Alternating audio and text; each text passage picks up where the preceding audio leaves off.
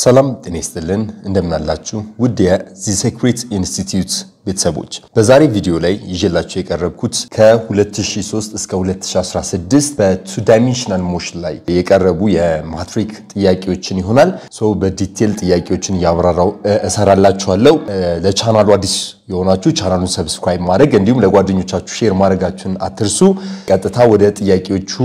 እናምራለን question number 1 ምንድነው የሚለው A bullet is fired with an initial speed v at an angle of theta with the horizontal. It takes a time t to reach the maximum vertical displacement h max. So it hit the target point at a distance r away and exactly in the horizontal level to the point where it was fired. Which one of the following statement is not correct about the motion of the bullets need to watch. So let's see on the bullet left fire ተደረገ at an angle from x axis. So let's say this is theta. This is horizontal axis. So fire የተደረገበት initial velocity or initial speed v ነው ብሏቸዋል. Then it just strike the ground. ታርጌቱን መታው at a distance of r from initial position. Then እቺን maximum height h max ለመድረስ የፈጀበት time it says capital T ይሄን ያህል time ፈጅቶበታል የተባላችሁት so which one of the following is not correct አሁን ትክክል ያለው ነው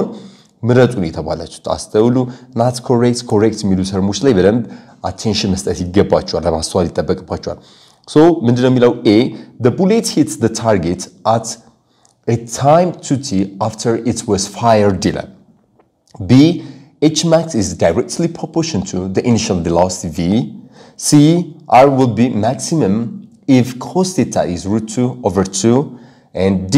theta should be different from 90 degree to hit the target at the distance R netbal. So because use correct ያልሆነው ነው ምን መርጠው so ትክክለኛ ያልሆነው መልሱ B ነው የሚሆነው so ለምን እንደሆነ step by step ከመጀመሪያው ጀምሮ እንይ so የመጀመሪያው A ምንድነው የሚለው the bullet hit the target at a time of 2t after it was fired ነው so አንድ ኦብጀክት ይሄ ቡሌቱ ፋየር ከተደረገ በኋላ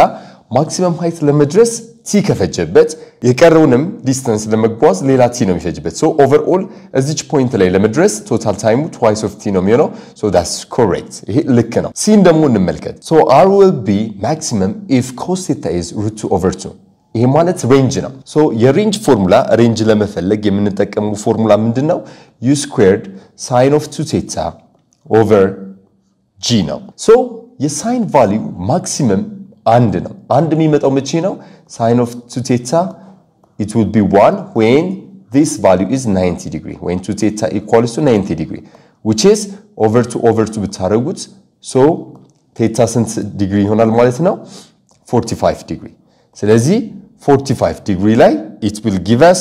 maximum what range ይሰጠናል ማለት ነው so አሁን እዚህ ጋር የሚለው ምንድነው r will be maximum if cos theta is root 2 over 2 which means cos 45 degree root 2 over 2 ነው which means እዚህ ጋር 45 degree ሲሆን ነው እያለን ነው in other word ስለዚህ cos 45 degree ምንድነው root 2 over 2 ነው ስለዚህ exactly 45 degree ሆነ ማለት ምን ማለት ነው we get the maximum range because እዚህ ጋር twice of 45 degree ስለሚመጣ twice of 45 degree sin 90 degree እንደማለት ስለሆነ which is one value ሰጠና that's exactly correct ነው though d ላይ ደግሞ ምን ይላል theta should be different from 90 degree to hit the target at a distance of r because 90 degree ከሆነ vertically ነው ፕሮጀክት የሚደረገው vertical projectile motion ነው የሚሆነው ወደ ላይ ነው የሚጓዘው so ይሄ አንግል ከስንት ዲግሪ የተለየበት መሆን አለበት ሬንጁን ሆሪዞንታሊ ዲስፕሌስ አድርጎ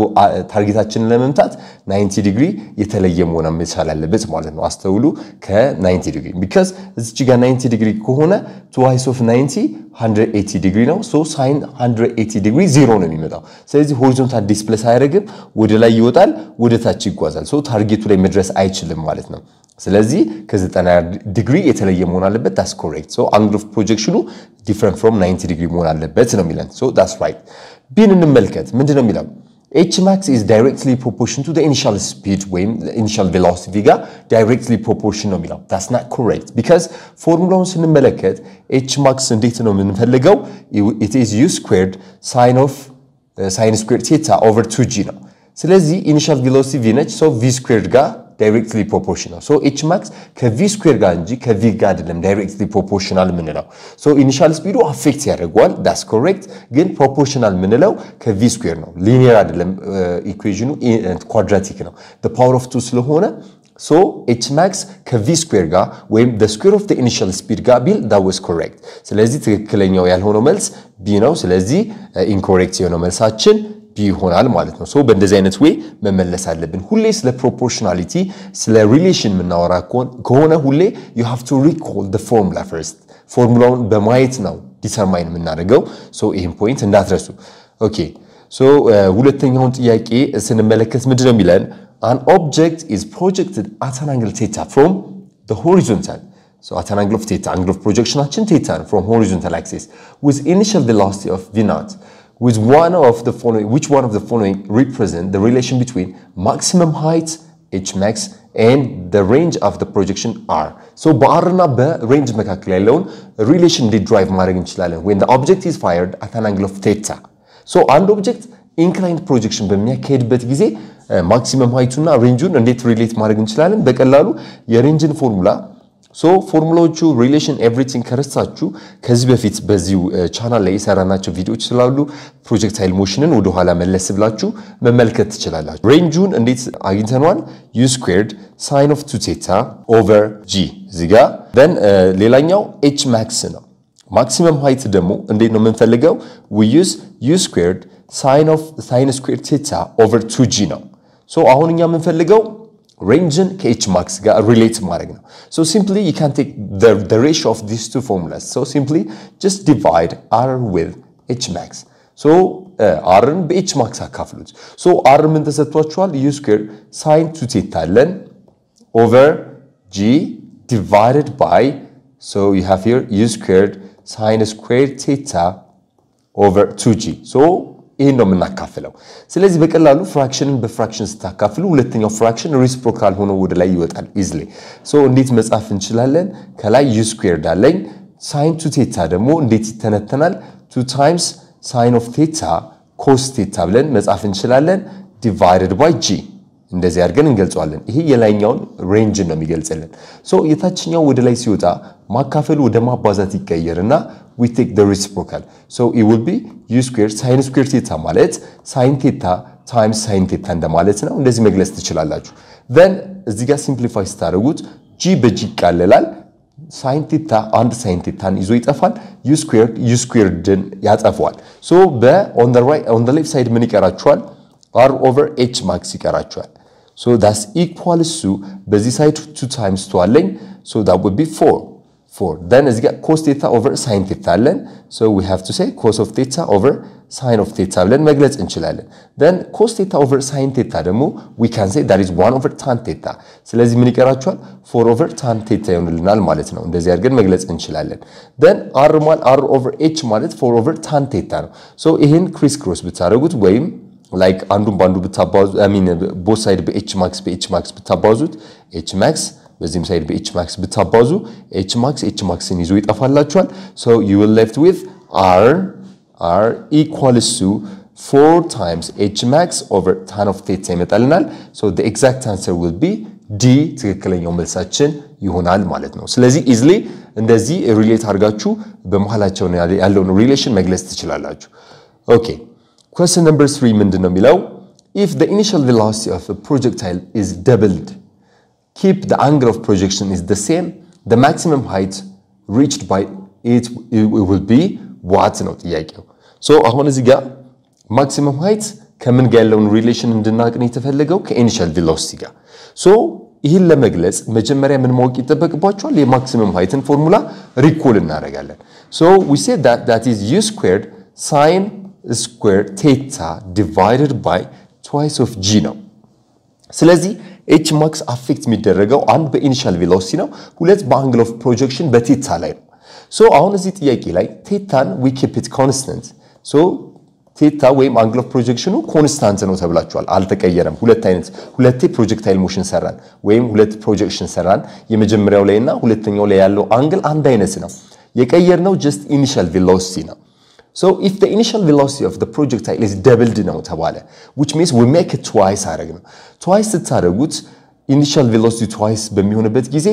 h max it will be changed by the square of the initial velocity ነው ስለዚህ initial velocity twice ሆነ ማለት we have to change doubled ነው የምናደርገው ማለት ነው so ይሄ factor it will be squared ይሆናል squared ይሆናል twice የሆነው the whole እዚህ ጋር ፓወሩ ላይ square ስላለው square ሲሆን it becomes 4 times ይጨምራል ማለት ነው በስንት ያህል እጥፍ ይጨምራል ማለት ነው አራት እጥፍ so it will be quadrupled ስለዚህ አራት እጥፍ ይጨምራል ማለት ነው so it will be halved no it will be doubled no it will remain the same is not true so it will be quadrupled ስለዚህ አራት እጥፍ ይጨምራል ማለት ነው በአራት እጥፍ ያድጋል initial velocity double ሲሆን የሚደርሰው ከፍታው የሚወጣው ወደ ላይ የሚወጣው እንቅስቃሴው ከፍታው አራት እጥፍ ይጨምራል because h max is directly proportional to the square of the initial velocity remember okay initial velocity square ጋር directly proportional ስለዚህ ይሄ የሚጨምርበትን ፋክተር ወይም የሚቀየርበትን ፋክተር you have to make it squared በማድረግ h maxን በምን ያህል እንደሚለወጥ ዲተርማይን ማድረግ እንችላለን okay so number 4 ምንድነው የሚለው question number 4 it says a ball is roll off the edge of a horizontal table top 4 meter high it strike the floor at 0.5 meter horizontal away from the edge of the table ነው የሚለው so ምን ተሰጥቷቸዋል መጀመሪያ ይሄ ጥያቄው እንድትረዱት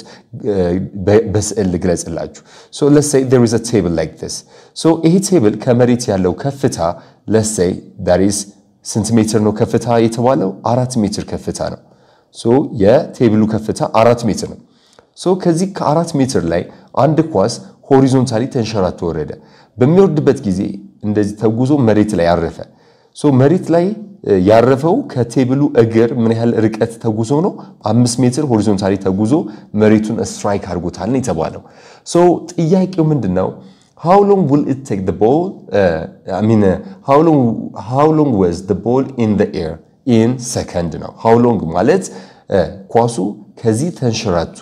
ስላይድ አድርጎ መሬት ለመውረድ አየር ላይ በሚወርድበት ወቅት ላይ አየር ላይ ምን ያህል ሰከንድ ቆየ ነው የተባላችሁት which means time of flight ወይ total time ነው የተጠየቃችሁት so what are the givens አሁን እዚህ ጋር የተሰጡን እዚህ ጥያቄ ላይ የተሰጣችሁ ምንድነው the height of the table which means initial ከፍታ የነበረውን የኦብጀክቱን ከፍታ 4 ሜትር ተሰጥቶናል የተጓዘውን maximum horizontal distance range ተሰጥቷቸዋል that is 5 meter and you can take also if you want you can take g like 9.8 ብለን መውሰድ እንችላለን meter per second squared so the required is ምንድነው የተፈለገው እዚህ ጥያቄ ላይ you need to find the time of flight which means total time that means አየር ላይ ቆየበትን ጊዜ ነው የተጠየቀው so ይሄን ለመፈለግ በቨርቲካል ኮምፖነንት ስለምናወራ ከፈለጋችሁ ከረሳችሁት ኢኒሻል ቨርቲካል ቬሎሲቲ በዋይ በኩል 0 ነው ምክንያቱም ይሄ ሆሪዞንታል እየተጓዘ ስለሆነ ሞሽኑ ሆሪዞንታል ፕሮጀክታይል ሞሽን ነው ስለዚህ at the beginning የሚኖረው ኳሱ ሆሪዞንታል ቬሎሲቲ ብቻ ነው so there is no vertical velocity at this moment vertical velocity 0 ብለን ነው የምንወስደው ማለት ነው therefore vertical velocity 0 ነው ስለዚህ vertical motion እንዳወራ ነው uniformly accelerated motion ነው so vertical velocity uniformly accelerated motion ከሆነ we can simply use the five formula of uniformly accelerated motion so s አለን acceleration አለን initial velocity አለን time አለን so final velocity የሌለበትን ከአምስቱ ፎርሙላ final velocity የሌለበትን ማስታወስ መጠቀም ትችላላችሁ easily just እያንዳንዱ ፎርሙላ ድራይቭ አድርገናል ግን in case የምትረሱት ከሆነ ይሄን በማስታወስ መጠቀም ትችላላችሁ so ከአምስቱ ፎርሙላ ውስጥ ፋይናል ቬሎሲቲ የሌለበት s ማለት ut plus half at squared ነው ብለን አውርተናል so አሁን እዚህ ጋር vertical velocity ስለምናወራ initial vertical velocity 0 ነው ስለዚህ h equals 1 over 2 acceleration በg ተክተናል t squared ይሆናል so t ነው ከዚህ ላይ rearrange አድርገን የምንፈልገው both side በሁለት ብታባዙ twice of h ይሆናል then over g እናደርጋለን then we put under radical then እዚህ ጋር የተሰጠንን ቁጥር substitute ማድረግ ነው በቀላሉ በh ቦታ ላይ 4 ሜትር በg ቦታ ላይ 9.8 or at 10 ተክታችሁ መስራት ትችላላችሁ approximately ይሄ value ስንት ይመጣላችኋል የዚህኛው ጥያቄ መልስ just d2 over root 5 ብለን መግለጽ እንችላለን so this is the time spent the ball in the air ስለዚህ አየር ላይ ቆየበት time ይሄን ያህል ይሆናል ማለት ነው ኦኬ ወደ ቀጣይ ጥያቄ እናምራ number 5 two projectiles are fired from the ground level at equal speed but different angle one is fired at an angle of 30 degree and the other fired at an angle of 60 degree then the projectile to hit the ground first will be the one fired at A 60 degree, B 30 degree, C both hit at the same time, D cannot be determined ነው የሚለው ጥያቄ። ሶ በቀላሉ ይሄን እንዴት ነው ዲተርማይን የምታደርጉት? ጥያቄውን ለመረዳት ሞክሩ። እንደዚህ አይነት ሌቭል ሰርፌስ አለ። ሶ ሁለት ፕሮጀክታይልስ ማለት ማቴሪያሉ ወደ አየር ላይ ፕሮፔል የሚደረገው እቃ ፕሮጀክታይል ይባላል። ሶ የመጀመሪያው ኦብጀክት at an angle of ስንት ዲግሪ ነው? 30 ዲግሪ ፋየር ተደረገ ነው የሚለው ከኤክስ አክሲስ። ሁለተኛው ደግሞ at an angle of 60 ዲግሪ ፋየር ተደረገ። but remember they got equal initial velocity. so initial velocityያቸው አንድ አይነት ነው። so ጥያቄው ምንድነው? ከሁለቱ ኦብጀክቶች ቀድሞ መሬት ስትራይክ የሚያደርገው የትኛው ነው? which means ቶታል ታይሙ ትንሽ የሆነው የትኛው ነው የሚለውን ነው የተጠየቃችሁት። so ይሄን ለማሰብ ይሄን ለመመለስ ቶታል ታይም ስለሆነ we need to know the formula for total time. total time ማለት twice of initial velocity sine of theta. this is how we do over g አድርገን ነው የምንሰራው። easily በዚህ ፎርሙላ ነው የምትጠቀሙት። so አሁን clearly የሁለቱም ኦብጀክት ኢኒሺያል ቬሎሲቲ እኩል ስለሆነ አይለያዩም ማለት ነው በኢኒሺያል ቬሎሲቲ። እንዲሁም ጂያቸው አንድ አይነት ነው። so the only የሚለያያቸው ቫልዩ ሳይን ቫልዩ ነው። so ሳይን ኦፍ ቴታ ነው የምናነጻጽረው። ስለዚህ መመልከት ያለባችሁ ሳይን 30 ዲግሪ እና ሳይን 60 ዲግሪ ነው። so clearly እንደምታውቁት ሳይን 30 ዲግሪ is less than ሳይን 60 ዲግሪ። ስለዚህ ሳይን 30 ዲግሪ እና ሳይን 60 ዲግሪ ኮምፔር ስናደርግ የሚበልጠው ሳይን ኦፍ 60 ዲግሪ ነው። ስለዚህ ሳይን 60 ዲግሪ ትልቅ ስለሆነ የሚፈጀው ታይም ሞር የሚፈጀው የትኛው ነው ማለት ነው? ትልቅ የሆነው ቫልዩ it takes time more. therefore በሱ ኮንሲደር ማድረግ እንችላለን። ሳይን 30 ዲግሪ ከሳይን 60 ዲግሪ አንፃር ስንመለከተው in magnitude ቫልዩም ቼክ ብታደርጉት የማን ይበልጣል? ሳይን 60 ዲግሪ በማግኒቲዩድ ይበልጣል። ሳይን 60 ዲግሪ በለጠ ማለት እዚህ ጋር በመናስገባበት ጊዜ የሚፈጀው ታይም ትልቅ ነው። ግን ሳይን 30 ዲግሪ ስታስገቡ የሚፈጀው ታይም ያንሳል። ስለዚህ ታይም ዋነሰ ማለት ቀድሞ መሬት ያርፋል እያልን ነው in other word። ስለዚህ ቀድሞ መሬት ላይ የሚደርሰው ኦብጀክት at an angle of 30 ዲግሪ ፋየር የሚደረገው ነው። so the exact answer will be B ነው የሚሆነው ማለት ነው። so በሳይን 30 ዲግሪ ፋየር የተደረገው it will only take a short duration a short time ፈጅብታል ማለት ነው። I hope ይሄን እንደተረዳችሁ ተስፋ አደርጋለሁ። ስለዚህ በቀላሉ ሁሌ ፋክተሮችን መመልከት ነው። የትኛው ይበልጥ ማለት የትኛው ምን ፋክተሮች አፌክት ያደርጉታል? that's the first thing. so የትኛው ይበልጣል የትኛው ያንሳል ማለት ጀጅ የምናደርገው ፋክተሩ ፎርሙላውን በመመልከት ነው። ፎርሙላው ላይ ያሉ ኳንቲቲዎች ዲተርማይን ያደርጉልናል። ስለዚህ በዚህ አይነት ወይ መመለስ እንችላለን። then the next question it says if a long distance jump athlete leaves the ground at an angle of 37 degree above the horizontal at the speed of 10 meters per second, how far that the jumper he jump in the horizontal direction ነው የተባለው። so አሁን እዚህ ጥያቄ ላይ ያው at an angle ነው የረጅም ርቀት የሚዘሉት አትሌቶች ናቸው። ይሄ አትሌት የተነሳው ከመሬት በምን ያህል ዲግሪ ነው? በ37 ዲግሪ። ስለዚህ ይሄ አንግል ኦፍ ፕሮጀክሽናችን ነው። so መሬቱን ሲለቅ የነበረው initial velocity you have given by 10 meters per second. so this is our initial velocity and you can consider g is 9.8 meters per second square. so የተፈለገው how far does he jump in the horizontal direction የተባለው። ስለዚህ horizontally ምን ያህል ዘሎ ማረፍ ይችላል ነው which is you ask to determine the range maximum displacement የሚያደርገውን horizontal distance ነው የተፈለገው።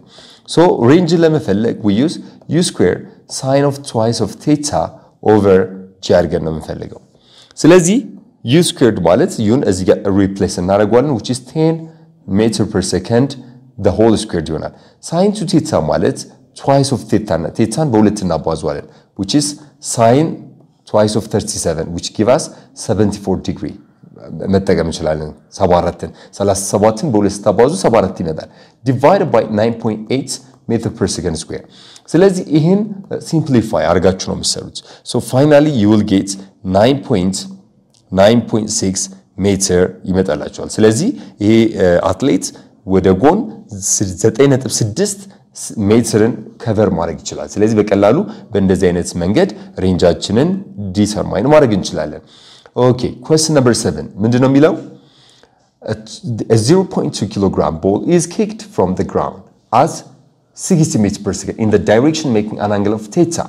above the horizontal, neglecting a resistance, the magnitude of velocity of the ball when it is 3 meters from the ground ነው የተባላችሁት። ሶ አንድ ኳስ አለ። ያ ኳስ ማሱ ተሰጥቷቸዋል። ሶ ጊቨኖቻችንን እናውጣ።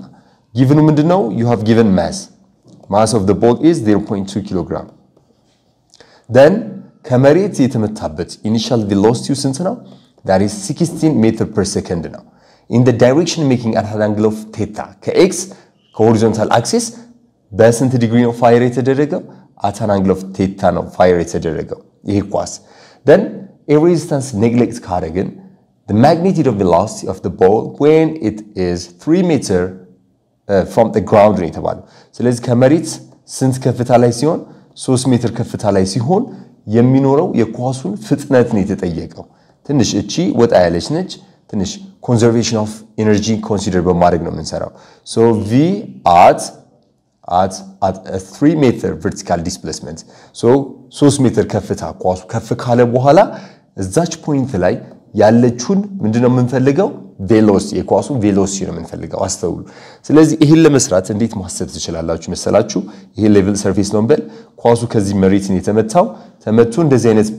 ትራጀክቶሪ ወይም እንደዚህ አይነት ፓራቦሊክ የሆነ ሼፕ ፓዝ ተጉዞ መሬት ወረደ እንበል። ሶ ልክ እዚህ ጋር ሲመታ at the beginning ምንም አይነት ከመሬት ከፍታ የለውም። ሶ ያለው ኢኒሺያል ቬሎሲቲ ብቻ ነው። ሶ at this point አሁን ኤር ሬዚስተንስ ምናምን ዜሮ ስለሆነ ሁሉም ላይክ እዚህ ጋር ምንም አይነት ኤክስተርናል ወይም ላይክ ኢነርጂ ሎስት የሚያደርግበት ወይ ስለሌለ ሜካኒካል ኢነርጂ at any point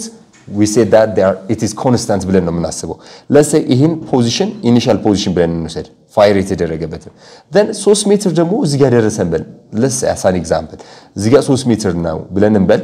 3 ሜትር ከፍታ so እዚች ፖይንት ላይ ሲደርስ ያለችውን ቬሎሲቲ v ነች የተፈለገችው so እቺን ቬሎሲቲ የምንፈልገው so let's say this is final position so from conservation of energy mechanical energy at the beginning or initial is the same as total mechanical energy final so መነሻ ላይ ያለው mechanical energy ከምን ጋር እኩል ይሆናል? ኢኒሺያል ላይ ካለው ካይኔቲክ ኢነርጂ ጋር እኩል ነው because በዚህ ጊዜ ምን የለንም vertical height ስለሌለን potential energy ዜሮ ነው እዚች ፖይንት ላይ ነገር ግን 3 ሜትር ላይ ሲደርስ ከመሬት ከፍታ አለው ፕላስ እንቅስቃሴ ላይ ነው ስለዚህ ምን አለው ማለት ነው kinetic energy አለው so let's say that is final plus it has also some non-zero potential energy አለው ማለት ነው let's say that is final potential energy so initial kinetic energy እንዴት ነው የምንፈልገው 1/2 mu squared ይሆንላችኋል then final kinetic energy ደግሞ 1/2 mv squared ብለን መውሰድ እንችላለን plus mgh ብለን ካልኩሌት እናደርጋለን so we can cancel all masses from both sides ስለዚህ ሁሉንም ማሶች እናጠፋለን so እኛ v ን ስለምንፈልግ gh ን ወደ ሌፍት መመለስ እንችላለን ስለዚህ ወደ ሌፍት ስታመጡት ምን ይሆንላችኋል 1/2 u squared minus gh equals to half v squared ይሆንላችኋል then both side multiplied by 2 ሁለቱንም በሁለቱም ሳይድ በሁለት አባዙ v squared ለማስቀረት then v squared ማለት ይሄ በዚህ u squared ብቻ ይቀራችኋል minus twice of gh then put both side under root to get v so u squared minus twice of gh under root አድርጋችሁ ካልኩሌት ማድረግ ትችላላችሁ then ቁጥሮቹን substitute እዚህ ጋር የጻፍናቸውን ቫልዩዎችን እዚህ ጋር መተካት ነው so በመተካት finally ስንት ይመጣላችኋል በቀላሉ it will be approximately 40 meters per second ይመጣል ስለዚህ እዚች ፖይንት ላይ የሚኖረው velocity ስንት ይሆናል ማለት ነው 14 meters per second ብለን መመለስ እንችላለን ማለት ነው so በእንደዚህ አይነት ወይ መመለስ እንችላለን so the next question number 8 it says a particle is projected says that the horizontal range and the vertical height are the same then the angle of projection ስንት ይሆናል ነው የተባለው ስለዚህ አሁን እዚህ ጋር ሬንጁና ምንድነው የተሰጠን range equals to h max ጋር እኩል ናቸው ተብላችኋል ስለዚህ ይሄ የሚሆነው በምን ያህል አንግል ኦብጀክቱ ፕሮጀክት ሲደረግ ነው የተባለው ሶ ይሄን ለመመለስ ላይ ባየነው ፎርሙላ መሰረት ማክሲመም ሃይት እና ሬንጅን እንደዚህ ሪሌት ማድረግ እንችላለን 4 times h max over tan of theta ብለን ሪሌት አድርገናቸዋል tan of theta then ሁለቱ እኩል ስለሆኑ we can say x ብለን እንውሰድ ሁለቱም እኩል ስለሆኑ ስለዚህ በሬንጅም ቦታ ላይ x በማክሲመም ሃይትም ቦታ ላይ x over tan of theta ስለዚህ ክሪስ ክሮስ ብታረጉት over 1 አድርጋችሁ ክሪስ ክሮስ ብታረጉት x tan of theta ይሆንላችኋል equals to 4x so ከሁለቱም ሳይድ x በx ይጣፋል ስለዚህ tan theta ማለት ምን ይመጣልናል ማለት ነው 4 okay so tan of theta 4 መጣልን ስለዚህ easily theta ማለት tan inverse of ምን መሆን አለበት ማለት ነው 4 so it must be fired at an angle of tan inverse of 4 fire መደረግ አለበት so the exact answer would be a tan inverse of 4 fire መደረግ አለበት in order to make the maximum height and the range to be equal ስለዚህ እኩል እንዲሆንልን ከፈለግን ግዴታ ኦብጀክቱ ፋየር መደረግ ያለበት at an angle of tan inverse of 4 በዚህኛው አንግል ፋየር መደረግ ይኖርበታል ማለት ነው ሶ በእንደዚህ አይነት ወይ እንደዚህ መግለጽ ትችላላችሁ ማለት ነው ሶ ይሄን ካልን ወደ ቀጣዩ ማብራት እንችላለን then the next question ምንድነው የሚለው a marble is to be thrown horizontally from a height of 19.6 cm above the ground so that it hits another marble on the ground 2 meters away the velocity of thrown should be now ጥያቄ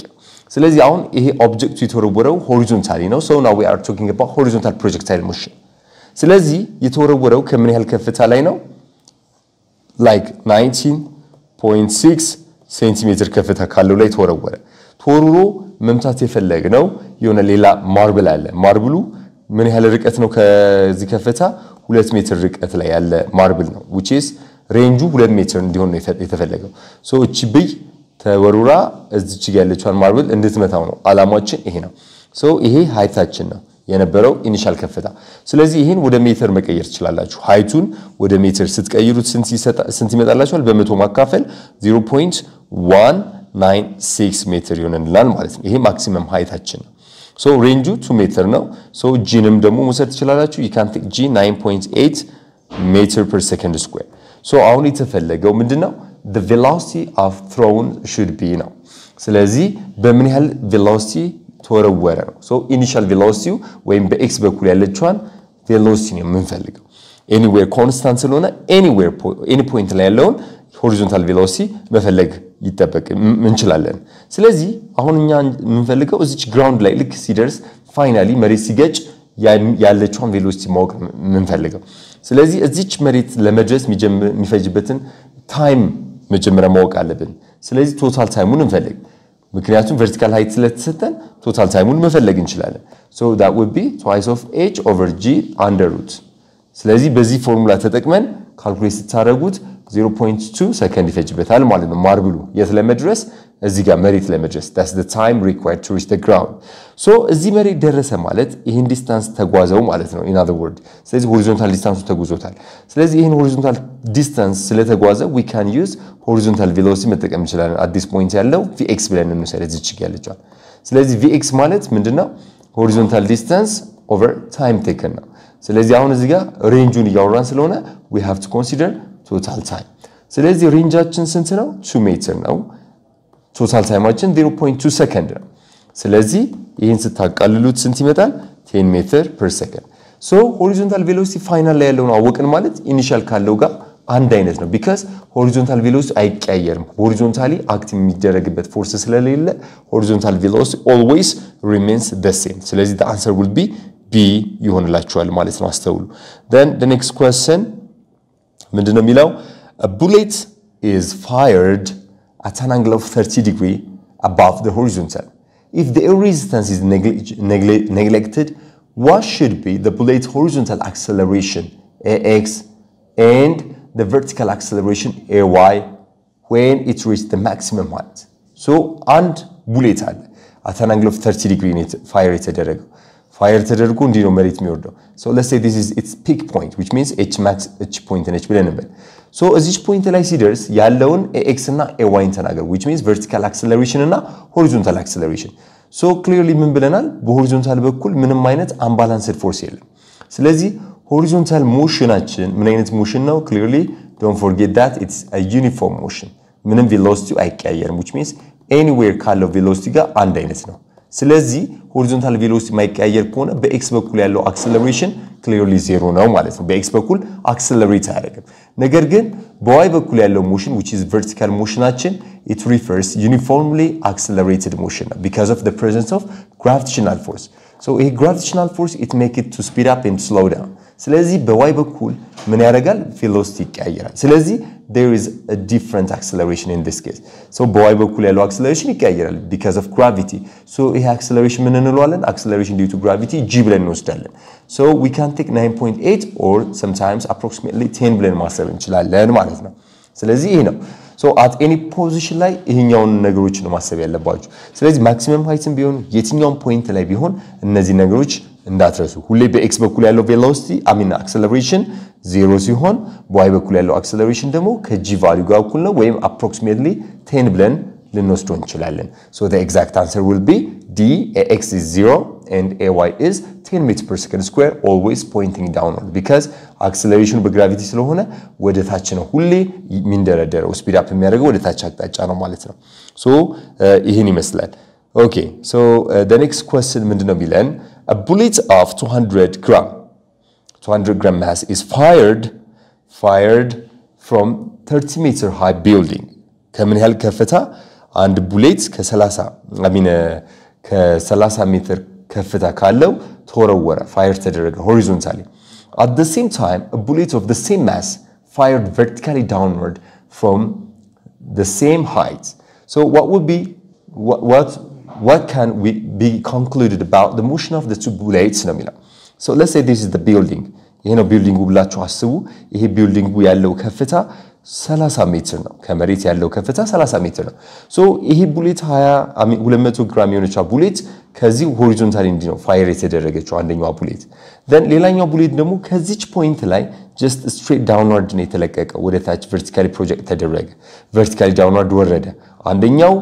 A horizontally ተወረወረ B ደግሞ vertically ተለቀቀ so ሁለቱም የተለቀቁት from the same height at the same time ነው ብላችሁ አስቡ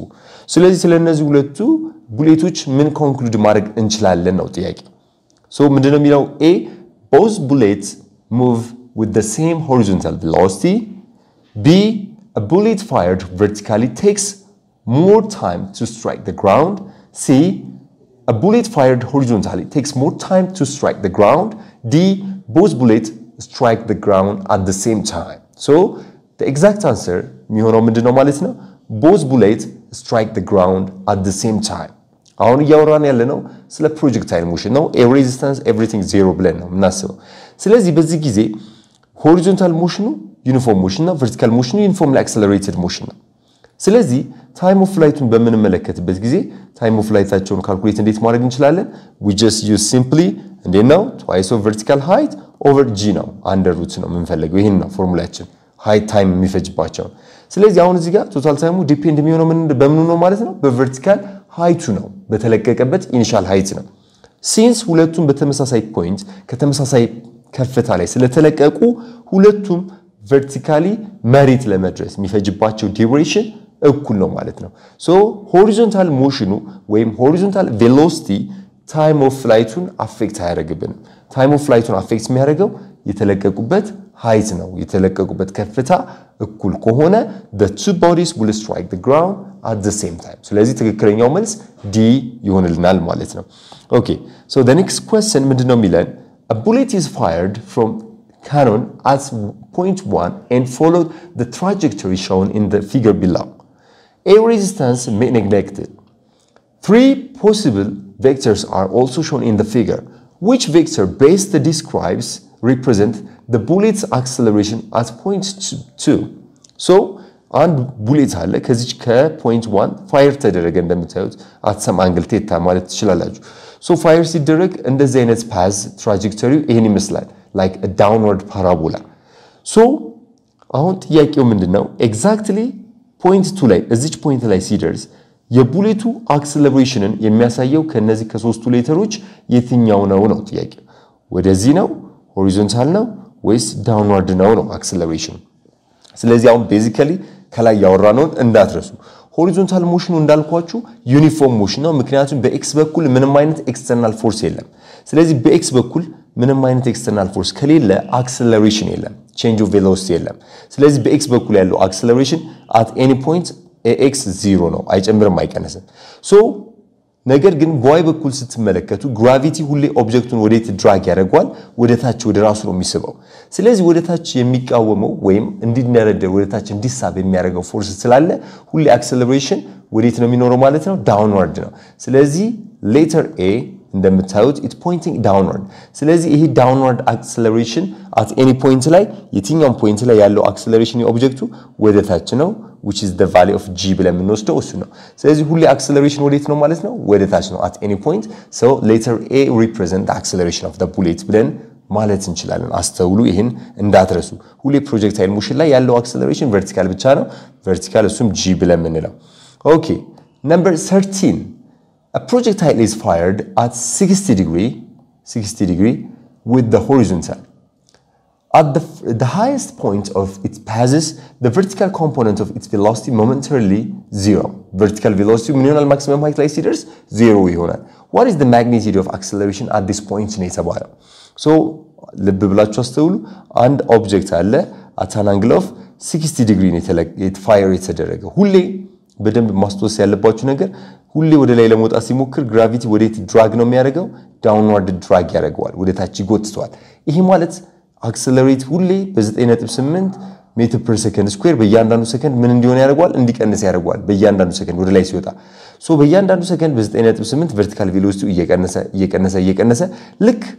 የሆነች ፖይንት ላይ ሲደርስ ቨርቲካል ቬሎሲቲው እዛች ፖይንት ላይ ስንት ትሆናለች ዜሮ ልክ ከዚህ ፖይንት ላይ ደረሰ ማለት the object reach its maximum height ብለን ማለት እንችላለን so at this point maximum height ደረሰ እንላለን ማለት ነው so ድጋሚ ወደ ታች ግራቪቲ ስለሚስበው ከዛ በኋላ ድጋሚ ወደ ታች መጓዝ ይቀጥላል ስለዚህ at any point acceleration 9.8 ይሆናል ማለት ነው ስለዚህ ምን ይሆናል ማለት ነው ሁሌ አክሰለሬሽናችን approximately 10 meter per second square ነው ብለን መናገር እንችላለን ምክንያቱም በዋይ በኩል ያለው እንቅስቃሴ ሁሌ በእኩል መጠን እየጨመረ ቬሎሲቲ ወይም በእኩል መጠን በ9.8 ወይም በ10 እየጨመረ ወይም እየቀነሰ ይመጣል ብለን መናገር እንችላለን ማለት ነው okay the next question it says when the elevation of angle of projection increases above 45 degrees then so ይሄ ማለት ምንድነው at an angle fire የሚደረገው projection ከ45 ዲግሪ እየጨመረ ሲመጣ ፕሮጀክሽኑ ከ45 ዲግሪ ያደገ ሲመጣ እንደዚህ አንግላችን እየጨመረ ሲመጣ what will happen ሚለውን የተጠየቃችሁት ሶ አሁን ኤክስፕሌን እንድታደርጉ የተፈለገው ሬንጁ እና ሃይቱ ምን ይሆናል ነው ሶ ሬንጅ ፎርሙላችን እንደምታውቁት u squared sin of 2 theta ነው over g ማክሲመም ሃይታችን ደግሞ እንዴት ነው የምንፈልገው we use simply u squared sin square theta which means sin theta times sin theta እንደማለት ነው over 2g ነው ይሄ ነው ፎርሙላችን ስለዚህ አሁን የተፈለገው ልክ አንግሉ ከ45 ዲግሪ እየጨመረ በሚመጣበት ጊዜ what will happen ምን ይፈጠራል ነው እዚህኛው ላይ የተፈለገው ጥያቄ እሱ ነው ስለዚህ ምንድነው የምንለው ማለት ነው ሬንጁ ክሊርሊ ምን ይያል ይመጣል ሬንጃችን sin of 2 theta ነው የሚሆነው which means የተሰጠው አንግል 45 ዲግሪ ሲሆን 91 ይመጣል then sin of እያደገ ወደ 90 እየተጠጋ ሲመጣ ለምሳሌ 90 ቢሆን twice of 90 ነው የሚሆነው ስለዚህ ሬንጁ almost 0 ይሆናል ማለት ነው ስለዚህ ሬንጅ አንግል እየጨመረ ሲመጣ which means literally ስታስቡት እኮ ቀጥ እያለ ነው እየመጣ ያለው ከእንደዚህ እየዞረ ነው ወደዚህ ይመጣል ስለዚህ ወደ ጎን ብዙም አይጓዝም ያለ ነው ምንም ይሄ ሳይን ትሪጎኖሜትሪክ ቫልዩአቸው ነው ራሱ ባታውቁ በኮንሰፕቹአሊ ብታስቡት አንግሉ እንደዚህ እየጨመረ ሲመጣ ቨርቲካል እንደዚህ ቀጥ እያለ ነው ስለዚህ ሆሪዞንታል የሚጓዘው እየቀነሰ ይመጣል ማለት ነው ስለዚህ ሬንጁን እያነሰ ይመጣል ሆሪዞንታል የሚጓዘው ዲስታንስ ግን to the reverse ሃይቱ ምን እያለ ይመጣል ማለት ነው ቨርቲካል ሃይቱ የሚጓዘው ሃይት እየጨመረ ይመጣል so the exact answer will be a range decrease maximum height will be increase ብለን እንመልሳለን ማለት ነው okay so the next question ምንድነው የሚለው a place kicker must kick a ball a penalty kicker must kick a ball from a point which is a distance of 36 meters from the goal when kicked the ball leaves the ground with a speed of 20 meters per second at an angle of 53 degrees to the horizontal ተባላችሁ then if the ball hits the crossbar of the goal at the height of h and bounce back what will be the height of the crossbar ነው የተባላችሁት so ኢሊጎሪ ሲመታ ለምሳሌ ያው እንደምታውቁት ፊት ለፊት ላይ ኳስ መቻለ ይመቷል ወደሚያርፍበት ያልፋል ኳሱ ከዛ በኋላ ሶ አሁን እዚህኛው ጥያቄ ላይ የተመታው ኳስ የአንግሉን የላይኛውን ፖል ገጭቶ ነው የተመለሰው ስለዚህ የተሰጠንን እንጻፍ ምን ተሰጥቷችኋል so the first thing የተሰጣችሁ penalty kicker must kick the ball from a point where a distance of 36 meter which means range ተሰጥቷችኋል horizontal distanceአችን 36 meter ርቀት ላይ ነው ያለው ማለት ነው when kicked the ball the ground with initial velocity so ኳሱ ልክ ሲመታ የለቀቀበት initial velocity ተሰጥቷችኋል that is 20 meter per second ተሰጠን then angle of projection የተለቀቀበት የተመታበት 53 degree horizontally ነው የተመታው if the ball hit the goal at the height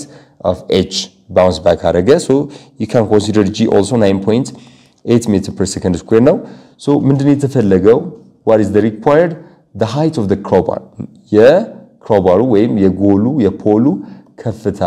ምን ያህል ነው ጥያቄው which is sy የተፈለገው so sy ለመፈለግ መጀመሪያ at any time ያለውን vertical height እየተጠየቀ ነው ይኳሱ so at any time ያለ ነው እቺ ታይም መጀመሪያ ስንት ነች ሚለው ማወቅ መቻል አለባችሁ ይሄ vertical height እዚህ ግድግዳው ላይ ለመግጨት እቺኛውን ፖሏን ለመግጨት እዛ ለመድረስ የሚፈጅበትን ታይም ማወቅ ይተበቅባቸዋል ስለዚህ አሁን እዚህ ጋር horizontal distance አለኝ initial velocity አለኝ ስለዚህ ይሄ ካለን ምን ማወቅ እንችላለን ታይሙን ማወቅ እንችላለን እዚህ የሚደርስበት በሆሪዞንታል ኮምፖነንቶች ተጠቅመን ስለዚህ እዚህ ጋር ያለውን ዲስታንስ ux times t ብለን መፈለግ እንችላለን so እቺ ታይም ማለት ምንድነች sx over ux ይሆንላችኋል ማለት ነው ስለዚህ sx 36 ነው 36ን ለምን እናካፍለዋለን ለux ማለት ደግሞ ሪዞልቭ ይደረጋል u cos of theta ብለን ነው የምንፈልገው so u cos of theta u ስንት ነው 20 ነው cos of 53 degree ነው ወስደን እዚህ ጋር ተክተን ስናካፍል it becomes 3 second ይመጣልናል ማለት ነው ስለዚህ እዚች ፖሏ ላይ ለመድረስ ስንት ሰከንድ ይፈጅበታል 3 ሰከንድ ስለዚህ አሁን የተጠየቀው ጥያቄው at 3 second ያለችውን vertical distance ነው so at any time ያለውን vertical displacement ለማወቅ we use sy equals to uyt minus half gt squared ብለን እንሰራለን ማለት ነው uy ማለት ምን ማለት ነው u sin of theta times t minus 1 over 2 gt squared መጠቀም እንችላለን ማለት ነው so this gives us the vertical height at any time t but now we just determine the time here horizontal component ተጠቅመን already timeውን ስላገኘን timeን በ3 second replace ታደርጉታላችሁ ማለት ነው initial velocityያችሁ እዚህ ጋር 20 ነው አንግሉ 53 degree ነው we gonna take sin of 53 degree then ቁጥሩን አስገብታችሁ ካልኩሌት ካረጋችሁ በኋላ exactly it will be 3 meter ይመጣላችኋል ስለዚህ ባሩ የጎሉ ፖል ላይ ከፍታው ከመሬት 3 ሜትር ነው so the answer will be c ይሆንልናል ማለት ነው ሰባተኛው ጥያቄ ምንድነው የሚለው the graph ሚለውን it says range ለማለት ነው range of a cannonball fired horizontally from a laboratory table is equals to 8/3 of 8/3 times the height of the table ስለዚህ የተወረወረው ካኖን ያለው range የሃይቱን ስንተኛ ነው 8/3 of the maximum height of the table ተብላችኋል so what is the direction of the velocity vector of the projectile as it strike the ground ልክ ኳሱ መሬት በሚያርፍበት ጊዜ ያለችው ሪዛልታንት ቬሎሲቲ እቺ ብለን እንበል so እቺ ቬሎሲቲ በምን ያህል አንግል ነው መሬት ስትራይክ የምታደርገው ወይም ዳይሬክሽኗ ስንት ነው ጥያቄው ስለዚህ ይሄን ለመፈለግ ያው በin terms of x እና y component እንዲ ሪዞልቭ ማድረግ እንችላለን ስለዚህ እቺን አንግል ቴታ ነው የምንፈልጋት so let's say this is vx and this is vy ብላችሁ መግለጽ ትችላላችሁ so በቀላሉ ይሄን በvx እና በvy ቴታን መግለጽ ከፈለጋችሁ tan of theta ነው የምትጠቀሙት ስለዚህ tan of theta ማለት opposite over adjacent ስለሆነ vy over vx ብላችሁ ማስቀመጥ ትችላላችሁ tan of theta ወይም like መሬት ለመድረስ ከቴብሉ ተመቶ ኳሱ ልክ መሬት ለመድረስ የሚፈጅበት ቶታል ታይም t ቶታልን እንዴት መፈለግ እንችላለን twice of h over g under root ብላችሁ ማግኘት ትችላላችሁ this gives us the time of flight ወይም ቶታል ታይምን ይሰጠናል then እኛ አሁን እዚህ ጋር በሚደርስበት ጊዜ ኳሱ በምን ያህል አንግል መሬት ላይ ይደርሳል ነው ጥያቄው ወይም ዳይሬክሽኑ የሪዛልታንት ቬሎሲቲ ዳይሬክሽን እንዴት ይሆናል ነው ስለዚህ ይሄን ለመፈለግ እስቲ first let's try to use range formula range ማለት ምንድነው horizontal velocity times total time so አሁን እዚህ ጋር በሬንጅ ቦታ ላይ ምን መተካት እንችላለን ሬንጅ ማለት 8/3 of height ነው ብለናል ስለዚህ በዚች r ቦታ ላይ 8/3 h ብለን መተካት እንችላለን equals to vx አለኝ on the right side t ደግሞ total time ስለሆነ we used the square root of twice of h over g ብለን ማስቀመጥ እንችላለን እንደዚህ ሆነልናል then ከዚህ ውስጥ vx ን እንፈልግ so vx ን ሶልቭ ለማድረግ vx equals to over this value ነው የምናደርገው over this value ማለት 2h over g the whole the power of 1 over 2 እንደማለት ነው square root ማለት the power of 1 over 2 ስለሆነ ነው on the right side እንደዛ on the left side እንደዛ ነው ታደርጉት 2h over g the whole the power of 1 over 2 ይሆንላችኋል so ይሄ በዚህ ይጣፋል so vx ብቻ ይቀራችኋል then ይሄ ወደ ላይ ሲወጣ ፓወሩ ኔጌቲቭ ሆኖ ይወጣል ወደ ላይ አድርገን ማውጣት እንችላለን ኔጌቲቭ 1 over 2 ብለን መውሰድ እንችላለን which means 8 over 3h times 2h over g the power of negative 1 over 2 ብለን መግለጽ እንችላለን እቺ ኔጌቲቭ 1 ፖዚቲቭ ለማድረግ ከፈለጋችሁ ኑሜሬተሩና ዲኖሚኔተሩ ቦታ ማቀየር እንችላለን which means 8 over 3h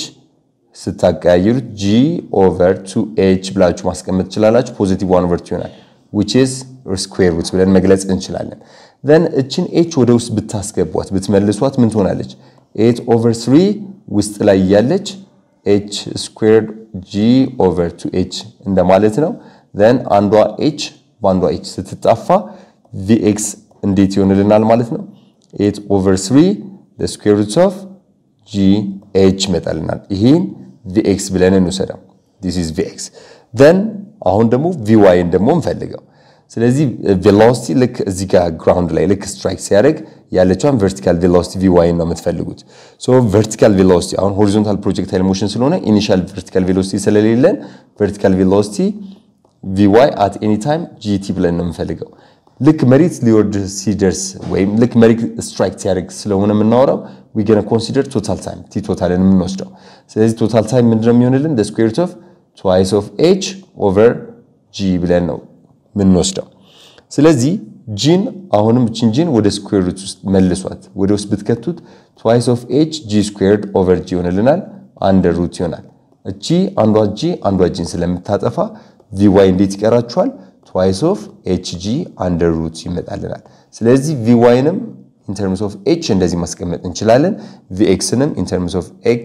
h እንደዚህ መግለጽ እንችላለን so now ይሄን ካገኘን በኋላ መልሰን ወደ መጀመሪያው ወደ tan theta እንመለሳለን ወደዚህኛው ስለዚህ tan of theta ማለት vy over vx ነው ስለዚህ በvy ቦታ ላይ 8 over 3 root gh ን ታስገባላችሁ በvx ቦታ ላይ ደግሞ ነው ሻቀያይሩ ያለው vy ማለት square root of twice of hg ነው vx ደግሞ 8 over 3 root gh ይመጣላችኋል እንደዚህ ይሆንልናል ከዛን በመቀጠል ይሄን overall simplify ታደርጉታላችሁ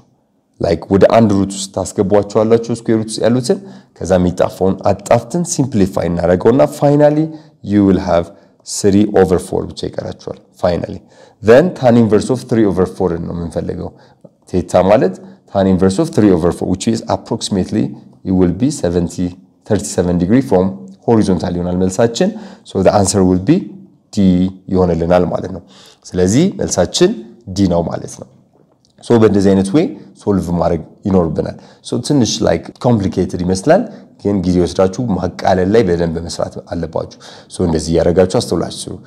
okay so the next question is number 18 which one of the following is correct about a ball which is projected at an angle of 60 degree above the horizontal ስለዚህ ከx axis በ60 ዲግሪ ፋየር የተደረገ ኦብጀክት ቢኖረን ስለዚህ ኦብጀክት true የሆነው የትኛው ነው ጥያቄ so ምንድነው የሚለው a at the maximum height the direction of velocity and accelerations are parallel ነው የሚለው so projectile motion እንደዚህ ነው ወይም at an angle theta generally at an angle of theta ማለት እንችላለን in general so መልሶ ወደ መሬት ነው የሚወርደው so ልክ ፒክ ፖይንት ላይ ሲደርስ ምን ይያላችሁ ነው ይሄ ላይ maximum height ላይ ሲደርስ the direction of velocity and acceleration are parallel ይያለ ነው so ልክ maximum height ላይ vertical velocity 0 ነው ብለናል የሚኖረን velocity horizontal velocity ብቻ ነው vx ነው የሚኖረው ሁሌ acceleration ወደ ታች ነው at any point this is acceleration so at this point ሁለቱ ምንድናቸው ማለት ነው perpendicular ስለዚህ parallel አይደሉም false ነው b ላይ ደግሞ ምንድነው የሚለው at the maximum height the velocity of the ball equals to 0 ነው የሚለው so maximum height ላይ velocity 0 ነው የሚለን velocity in sense resultanቱን ይያለ ነው that's false because horizontal velocity still አለ ለዛ ነው horizontally እንዲጓዝ የሚያደርገው so at this point vertical velocity 0 እንጂ resultant velocity 0 ነው ማለት አንችልም resultant ማለት የሆሪዞንታል እና የቨርቲካል ኮምቢኔሽን ስለሆነ it is different from 0 ሲ ላይ ደግሞ ተመልከቱ the horizontal component of velocity is constant throughout the motion that's true ይሄ ትክክለኛው መልስ ነው ለምን በሆሪዞንታል በኩል ምንም አይነት unbalanced force የለም even if air resistance negligible ነው ብለን ስለምናስብ በሆሪዞንታል በኩል ያለው ቬሎሲቲ አይጨምርም አይቀንስም ስለዚህ በኤክስ በኩል ያለው እንቅስቃሴ ዩኒፎርም ሞሽን ነው so this is the correct statement ስለዚህ ሲ ትክክል ነው ዲን እንመልከት the vertical velocity component of velocity is maximum at the maximum height ነው የሚለው so vy maximum ምትሆነው maximum height ላይ ነው ይያላችሁ ስለዚህ maximum height ሲጀመር የሚደርሰው vertical velocity ስንት ሲሆን ነው 0 ሲሆን ነው maximum height ብለን ምንላው ስለዚህ that's the minimum value ነው so እዛች ፖይንት ላይ minimum 0 የሚመጣበት value ስለሆነ we cannot say that ስለዚህ that's totally wrong ነው ትክክለኛው answer C ነው የሚሆነልን okay question 19 which one of the following statement is correct regarding the motion in a plane means in two dimension ስለዚህ በ two dimension ላይ correct የሆነው statement የትኛው ነው የተባላችሁት A ላይ ምን ይላል when a body moves in horizontal circle its velocity is constant B when a body moves in a vertical circle its speed is constant C in a projectile motion the horizontal components of motion is uniform accelerated D the centripetal force for a body moving either in a vertical or horizontal circle towards the center ነው የሚላል so the correct answer for this one would be D ነው የሚሆነው ትክክለኛው መልሳችን ሌሎቹ ማይሆንበት ምክንያት ለምንድነው A the body in moving in horizontal circle velocity constant ይለናል በየትኛውም አይነት circular motion ላይ velocity constant ሊሆን አይችልም ምክንያቱም in every moment direction ስለሚቀያየር so we cannot say velocity is constant ማለት አንችልም that's totally wrong ነው B ላይ ደግሞ ምንድነው የሚለው when a body moves in a vertical circle the speed is constant so በvertical circle ላይ ሁሌ vertically በሚሽከረከርበት ጊዜ አንድ ኳስ velocity I mean speed constant ልንል አንችልም ለምን gravity affect ያደርጋል gravitational force ስላለ at any moment velocity በማግኒቲዩድም በዳይሬክሽንም ስለሚቀያየር speed constant ሊሆን አይችልም በvertical motion ላይ በvertical circular motion horizontal circular motion ላይ it's possible ምክንያቱም እንቅስቃሴው along x axis ስለሆነ በx axis በኩል ደግሞ vertical force የለንም affect ያደርገውም gravity horizontal velocity ነገር ግን vertical motion ላይ ግን በመናወራበት ጊዜ vertical velocity በgravity affect ስለሚደረግ magnitude directionum እንዲቀየር ያደርጋል C ላይ in projectile motion horizontal component of the motion is uniformly accelerated ይላል so horizontal motion ወይም horizontal component የሚኖረው እንቅስቃሴ uniform motion እንጂ uniformly accelerated motion አይደለም ለምን gravity affect ስለማያደርገው ምንም አይነት ፎርስ ስለሌለ በኤክስ በኩል horizontal motion uniform motion እንጂ accelerated አንለው uniformly accelerated የሚባለው vertical component ወይም vertical motion ነው ማለት ነው so D ላይ the centripetal force of a body moving in either vertical or horizontal circle is always toward the center ቃሉ ራሱ centripetal ማለት center seeking ማለት ነው always ይሄ centripetal force ሁሌ አቅጣጫው በየትኛው ማይነስ circular motion ላይ to the center ነው ስለዚህ always አቅጣጫው to the center ነው that's the correct statement okay number 20 a shell is fired from a gun whose barrel is inclined at an angle to the horizontal during the flight the shell explode in the air into fragment the center of mass of the different fragments will follows A horizontal straight line B a vertical straight line C a parabola D an unpredictable path ነው የሚላል so the correct answer would be like A ጥይቱ ወይም whatever shell አየር ላይ በሚወረወርበት ጊዜ ምን አለው gravity affect ያደርጋል ስለዚህ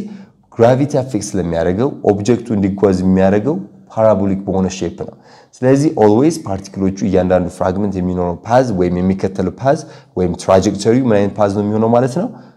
parabolic የሆነ ሼፕ ይኖራል because there is a horizontal velocity as well as there is a vertical velocity ስለዚህ በግራቪቲ ምክንያት ደግሞ it will follow a curved path so parabolic የሆነ ሼፕ ይኖረናል ማለት ነው so number 21 the angular speed of a disk rotating about its axis increased by 200 rad per second in a time interval of 3 seconds. If the moment of inertia of the disk is 0.6 kilogram meter squared, what is the average torque on the disk ነው የተባለው። ሶ ምን ተሰጥቶናል እዚህ ጥያቄ ላይ angular velocity በምን ያህል ተቀይሯል ተብሏል በ200 rad per second. that is change in omega ነው። ኢኒሻል ኦሜጋ አይደለም ፋይናል አይደለም ኢንክሪዝ ያደረገበት ወይም የተጨመረበት ቫልዩ ነው። change in omega 2000 rad per second ተሰጥቷቸዋል given ላይ then he happen ያደረገው within a time of 3 seconds now. So there is time also given. Then the moment of inertia I ተሰጥቶናል ይሄ rotational motion now. Moment of inertia of 0.6 kilogram meter squared now. What is the average torque on the disk now? So the required is torque now. What is torque now? So in order to calculate torque በሁለት አይነት ፎርሙላ ማግኘት እንደምንችል አይተናል. So please try to refer the lesson video check አድርጉ ወደ ኋላ መለስ ብላችሁ so torque በመፈልግበት አንደኛው ፎርሙላ we use r cross f መጠቀም ትችላላችሁ or using Newton's second law of motion force ማለት mass times acceleration ነው ስለዚህ ወደ rotational motion ስንመጣ የቶርክ አናሎግ ኢኩቫለንቱ ቶርክ ይሆናል የማስ ደግሞ moment of inertia I ይሆናል የአክሰለሬሽን ደግሞ አልፋ ይሆናል ስለዚህ I times alpha ብላችሁ ማግኘት ትችላላችሁ ስለዚህ አልፋ ደግሞ change in omega divided by time ነው ስለዚህ በአልፋ ቦታ ይሄን ማስገባት ትችላላችሁ so I ስንት ተሰጥቶናል 0.6 kilogram meter square አለን then change in omega ደግሞ there is 2000 rad per second አላችሁ then there is time the time is given by 3 seconds so ይሄን simplify ነው የምናደርገው after simplification so the last answer will be ስንት ይመጣልናል easily 400 newton meter ይመጣል so this is the torque the turning effect on the body will be 400 ይሆናል ማለት 400 newton meter መልሳችን ነው so the next question 22 it says the angular momentum of rotating body is defined as the product of its a mass and angular velocity b moment of inertia and the square of angular velocity c moment of inertia and angular velocity d mass and 1/2 of the square of the angular velocity ነው የሚለው so actually angular momentum በዚህ ቶፒክ ላይ በደንብ ዲቴል ባይኖርም just recall ለማድረግ እዚህ ጋር ለማስተዋወስ ምን ማለት እንደሆነ እናውራ so momentum ማለት in general ምንድነው momentum ስንል it is the measure of the unstoppability of a moving body so Sir Isaac Newton first law of motion ላይ ምን ብሎናል አንድ ኦብጀክት የቆመ ከሆነ ለዘላለም መቆምን ነው የሚፈልገው እየተንቀሳቀሰ ከሆነ ደግሞ ለዘላለም በዛ ሞሽን ላይ መቆየት ነው የሚፈልገው until external force applied on it ነው የሚለው ስለዚህ ማንኛውም ቦዲ የራሱ የሆነ ኢነርሺያ አለው ሌዚነስ አለው like ባለበት መቆየት መቀየርን አይመርጥም ስለዚህ አልቆም ባይነት ማለው አልንቀሳቀስ ባይነት ማለው ስለዚህ የሚንቀሳቀሱ ኦብጀክቶች መጓዝ ነው የሚመርጡት መቆምን አይመርጡም ማለት ነው ስለዚህ አልቆም ባይነታቸውን ለመለካት የምንጠቀመው ፊዚካል ኳንቲቲ ምን ብለን እንጠራዋለን ሞመንተም ብለን እንጠራዋለን unstoppability of the body unstoppability ነው የሚገልጽልን ማለት ነው unstoppability of the body is measured by a quantity called momentum ስለዚህ linear motion ላይ አልቆም ባይነትን የሚለካልን linear momentum እንለዋለን linear momentum ይባላል ያ linear momentum በምንነው represent የሚደረገው letter p ነው it can be calculated by using m times v so this gives us a linear momentum which means በአንድ dimension ወይም በአንድ straight line ላይ የሚጓዙ ኦብጀክቶችን ማቆም ምን ያህል ይከብዳል ሚለውን ይነግረናል ይሄ p equals to mass times velocity ስለዚህ የአንድ ኦብጀክት አልቆም ባይነትን ዲተርማይን የሚያደርግልን አንደኛው ማሱ ነው ሁለተኛው ቬሎሲቲ ነው ማሱ ሲጨምር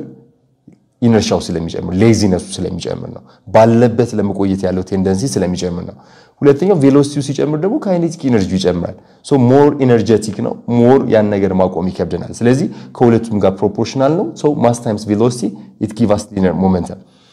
ሶ ይሄ ለሊኒየር ሞሽን ከሆነ ወደ ሮቴሽናል ሞሽን ስናመጣው ምን ብለን እንጠራዋለን አንጉላር ሞመንተም እንለዋለን we call it angular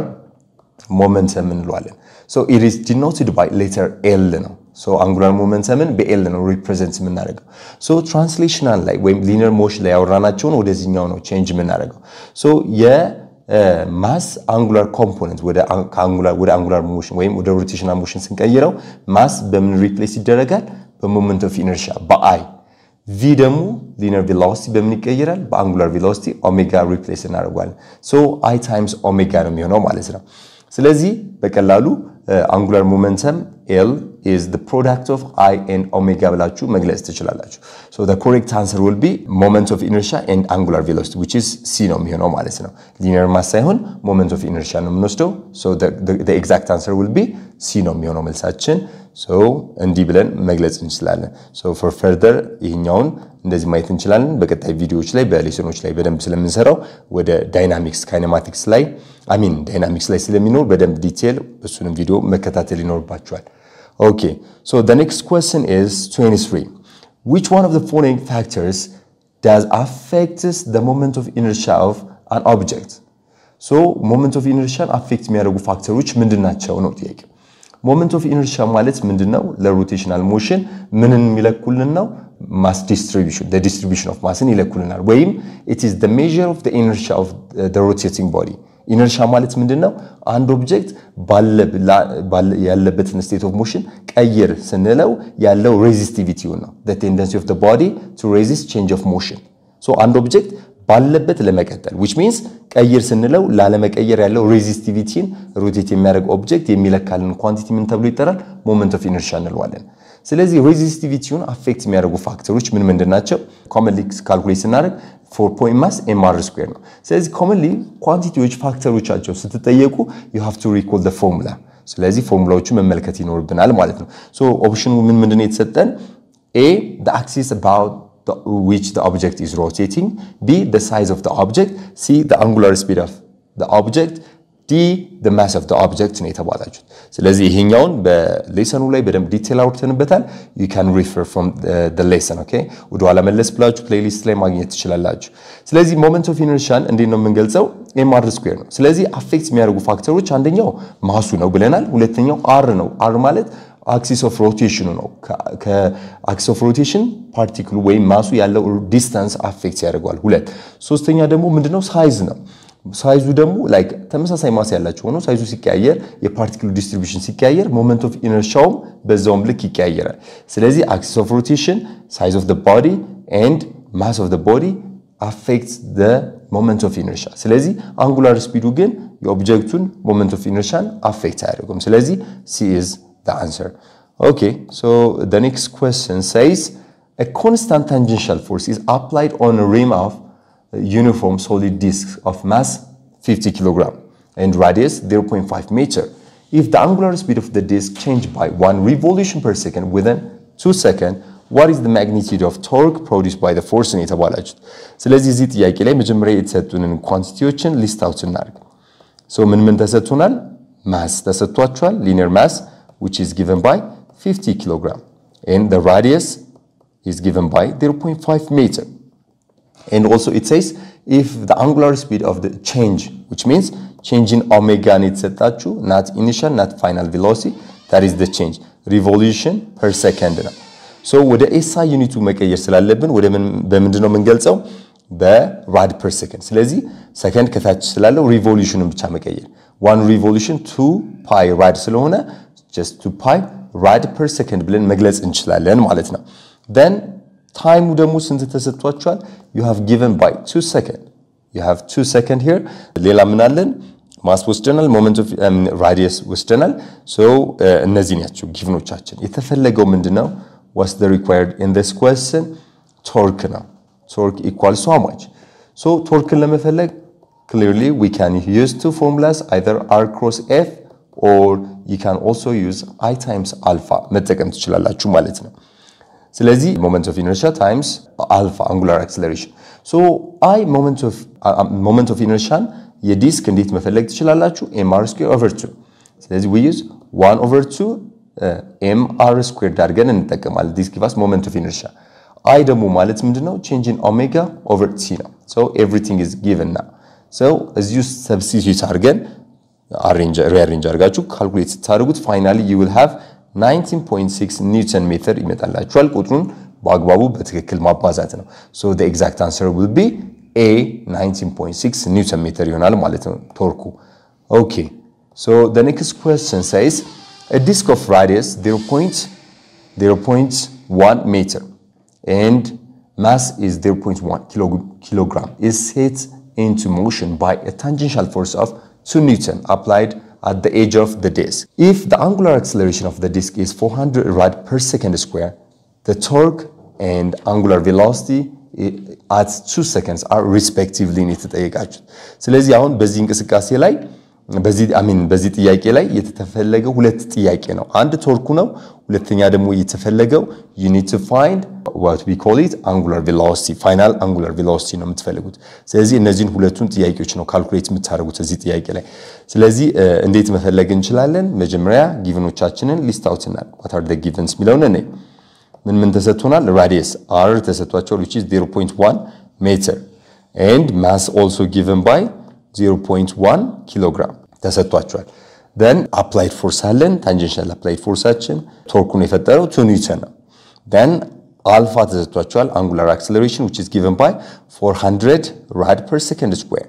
and also the time is given by 2 seconds. so required ምንድነው? ሁለት ነገር ነው ብለናል። የመጀመሪያው ቶርክ ነው፣ ሁለተኛው ደግሞ angular velocity, final angular velocity ነው የተፈለገው። ስለዚህ መጀመሪያ ቶርክን መፈለግ አለብን። ሶ ቶርክ የምንፈልግበት ሁለት ፎርሙላ አለን። r times f መውሰድ እንችላለን ወይም i times alpha። ስለዚህ r እና alpha ፎርስ ስላለን ፐርፔንዲኩላር ስለሆኑ ማክሲመም turning effect ብለን ነው የምንወስደው እዚህኛው ጥያቄ ላይ። ስለዚህ r ን በf ማባዛት which means this is r and this is force. so 0.1 times 2 ነው which give us 0.2 newton meter. this is the torque which is caused by this 2 newton force. then ቀጥሎ የምንፈልገው አልፋ ነው። አልፋ ማለት ደግሞ ምንድነው የሚሆንልን? change in omega over t ነው የሚሆነው which is omega final minus omega initial over t ነው የሚሆነው ማለት ነው። ስለዚህ አሁን in this case we will consider it start from 0 ብለን ነው የምናስበው። so አልፋ ማለት omega final over t ነው። so after crisscross you will have omega final ማለት alpha t ነው። ስለዚህ angular acceleration alpha ስንት ነው? 400 ነው። ታይሙ ደግሞ 2 ነው። 2 ሲባዛ በ4 400 ሲባዛ በ2 800 ይመጣል። so the exact answer would be A. ቶርኩ 0.2 ኒውተን ሜትር ሲሆን then final angular acceleration ደግሞ 800 rad per second square ይመጣልናል። so that's it። እንደዚህ አድርገን በቀላሉ ዲተርማይን ማድረግ እንችላለን። so the next question will be it says a pulley is rotated at a frequency of 20 revolution per minute and a motor speed up the wheel so that 30 seconds later the frequency of the motion is 60 revolution per minute. How far will a point on the pull 0.3 meter from its center has traveled during this period, that period ነው የሚለው። so መጀመሪያ ምን ተሰጥቶናል የሚለውን ዲተርማይን እናድርግ። እዚህ ጥያቄ ላይ ፑሊ ሲስተም አለን like መጀመሪያ ሲጓዝበት የነበረው ፍሪኩዌንሲ ወይም ሮቴሽኑን ተሰጥቶናል። ፑሊ ላይክ ዲስክ ስትራክቸር ስላለው በደቂቃ 20 ሪቮሉሽን ይዞራል which means initial angular velocity ተሰጥቷቸዋል it is 20 revolution per minute ነው። ስለዚህ ይሄ 20 revolution per minute ወደ rad per second መቀየር ትችላላችሁ። in terms of rad per second ማስቀመጥ እንችላለን። ምክንያቱም ያው አንድ revolution per minute ማለት revolution per ሚኒትን in terms of rad per second እንዴት ሪሌት ማድረግ እንችላለን? አንድ ሪቮሉሽን 2 pi rad ነው። አንድ ሚኒት ደግሞ 60 ሰከንድ ነው። ስለዚህ this much rad per second ብላችሁ ሪሌት ማድረግ ትችላላችሁ። በዚህ ሪሌሽን ነው የምንቀይረው። ስለዚህ 20 revolution per minute ወደ rad ለመቀየር ይሄን ቀጥታ በዚህ ማባዛት ስትሬት ስታባዙት ስንት ይመጣላችኋል? 0 በ0 ይቃለላል then 4 over 6 ይሆናል which means ይቃለል ወይም በ2 1 በ2 3 ይሆናል so 2 over 3 pi rad per second ይመጣልናል ማለት ነው። ይሄ ኢኒሻል አንጉላር ቬሎሲቲ ነው። ከዛ ከሞተር ጋር ታች ስለሆነ ፑሊ ሲስተሙ መፍጠን ጀመረ ነው የሚለው ጥያቄ። so እየፈጠነ ከ30 ሰከንድ በኋላ ቬሎሲቲው ወይም አንጉላር ቬሎሲቲው ስንት ሆነ? 60 revolution per minute ነው። አሁን ይሄኛውንም ወደ rad per second ለመቀየር we need to multiply with 2 pi over 16 ታባዙታላችሁ ወይም pi over 30 ማባዛት። ይሄ በpi over 30 ሲባዛ it will be 2 pi rad per second ይመጣላችኋል። so ይሄ velocity ላይ ለመድረስ የፈጀበት time 30 second ነው ተብላችኋል። so that is the time. then የፑሉ ወይም የዲስኩ ራዲየሱ it's given by 0.3 meter ይሄን ያህል ሜትር ተሰጥቷቸዋል። ስለዚህ የተፈለገው the required is how far there will be the point on the pool 0.3 meter from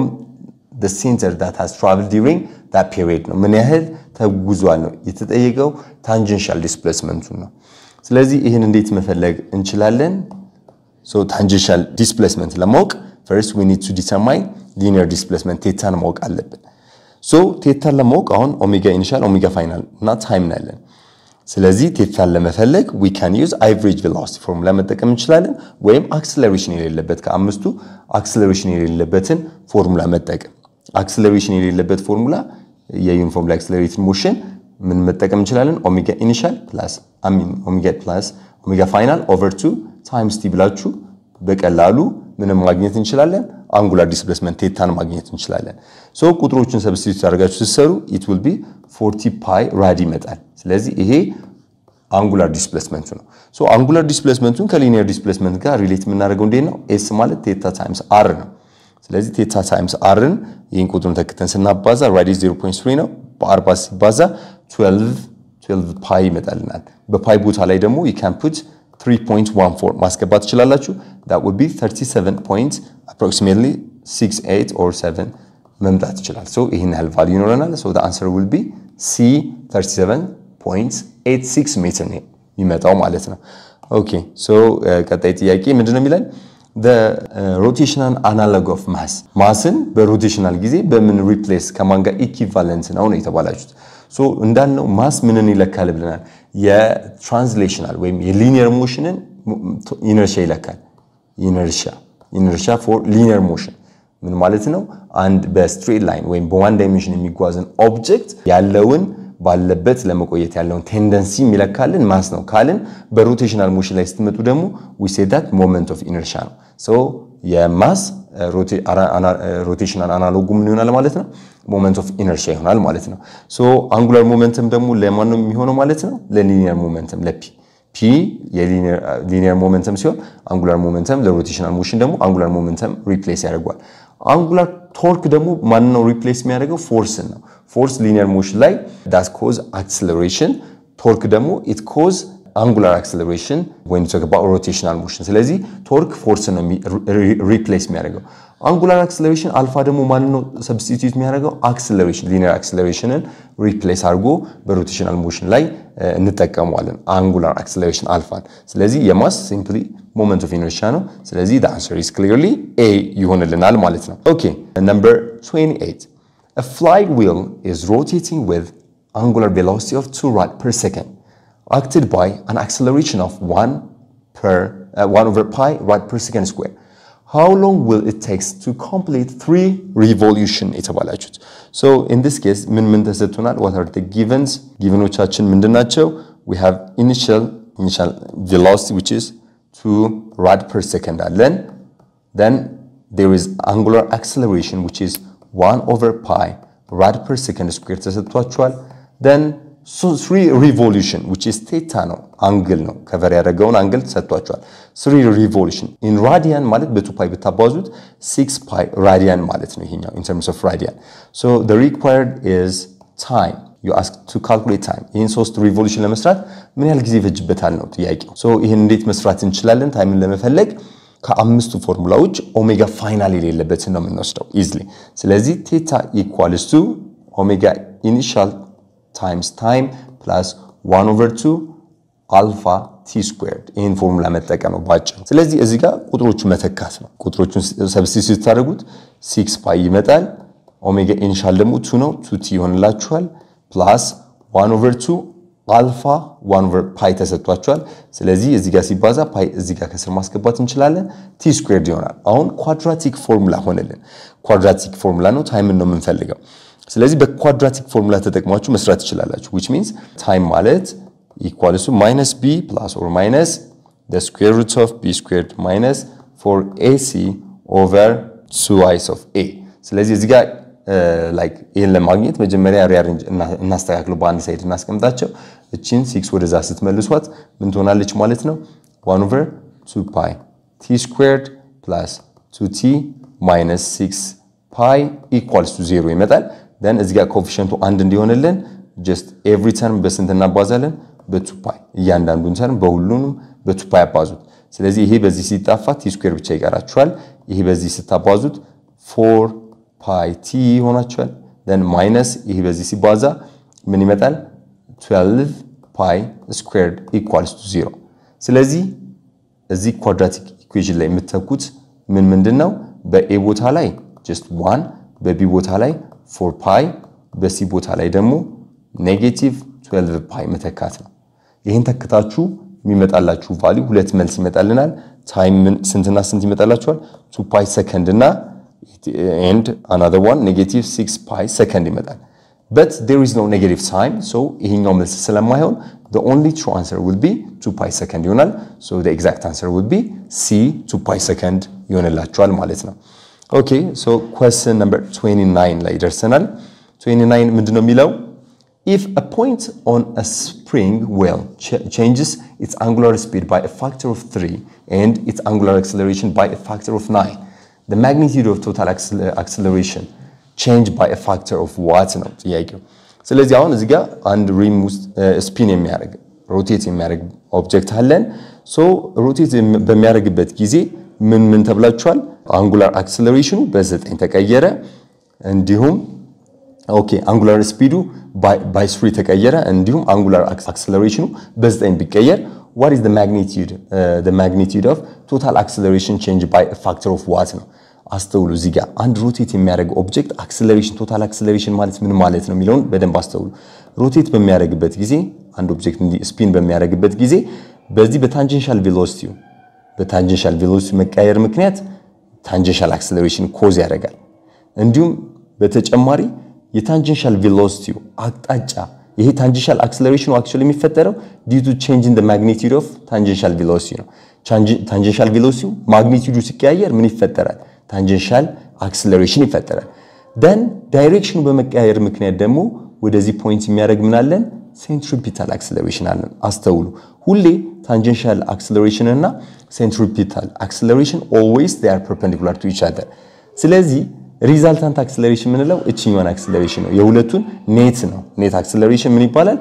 total acceleration እንለዋለን ስለዚህ a total ምንለው total acceleration ማለት በፓይታጎረስ ቴዎረም perpendicular ስለሆኑ ኔታቸውን tangential square plus centripetal acceleration squared ነው በዚህ ነው ዲተርማይን የምናደርገው ስለዚህ አሁን እዚህ ጋር ምን ተብላችኋል so tangential accelerationን እንዴት ኤክስፕሬስ ማድረግ እንችላለን we can take simply r times alpha በሮቴሽናል acceleration ወይም በangular acceleration tangential acceleration እንደዚህ ሪፕሌስ ማድረግ እንችላለን so እዚህ ጋር ምን ተብላችኋል angular acceleration is changed by a factor of 9 እቺ በስንት ፋክተር ተቀየረች በ9 እጥፍ ተቀየረች ከተባለ tangential acceleration በስንት እጥፍ ተቀይሯል ማለት ነው 9 times ይቀየራል because directly proportional ስለሆኑ ማለት ነው then ሌላኛው ደግሞ ምን ይላል እዚህ ጋር centripetal accelerationም in terms of rotational componentዎች እንግለጽ centripetal acceleration ማለት tangential velocity squared over time ነው so v squared ሲሆን v square ማለት ደግሞ ምንድነው እንዴት መግለጽ እንችላለን እንዴት ማስቀመጥ እንችላለን v square simply you can express it sorry this is over r okay so v squared over r ነው ስለዚህ v ደግሞ r times ምንድነው ማለት እንችላለን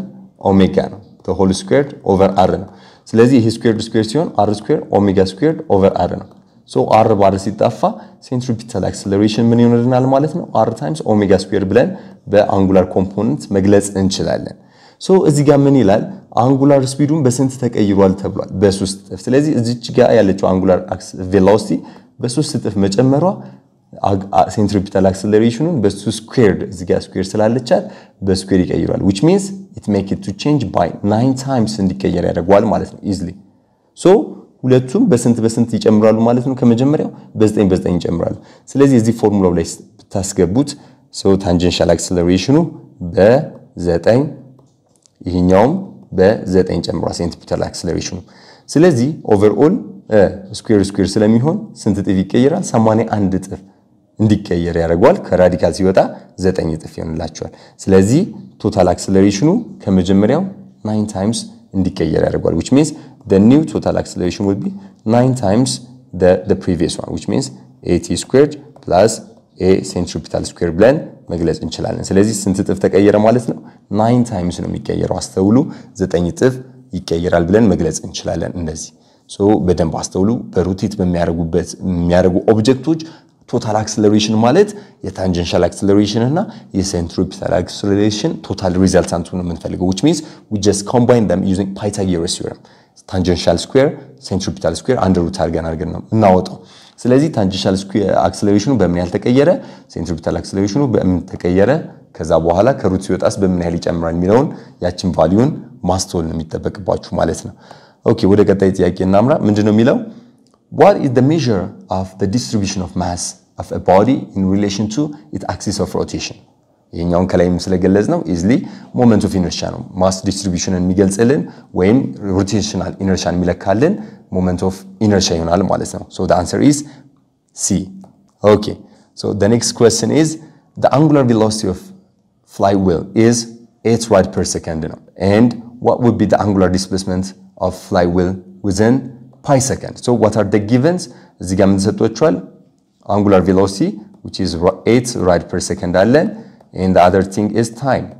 is given by pi second so የተፈለገው theta ነው angular displacement ነው ስለዚህ simply a velocity formula ነው omega ማለት theta over t ስለሆነ theta ለመፈለግ simply we use omega times t ነው so we will multiply 8 by pi so it will be 8 pi rad ይሆንልናል so this is the angular displacement so 8 pi እዚህ ጋር የለም So we need to change into revolution. በrevolution ብትቀይሩት ይሄን በስንት ማካፈል ነው በ2 pi ታካፍሉት ስንት ይመጣል over 2 pi ነው የምናደርገው which means 4 revolution እንደማለት ነው. So that's equivalent to a 4 revolution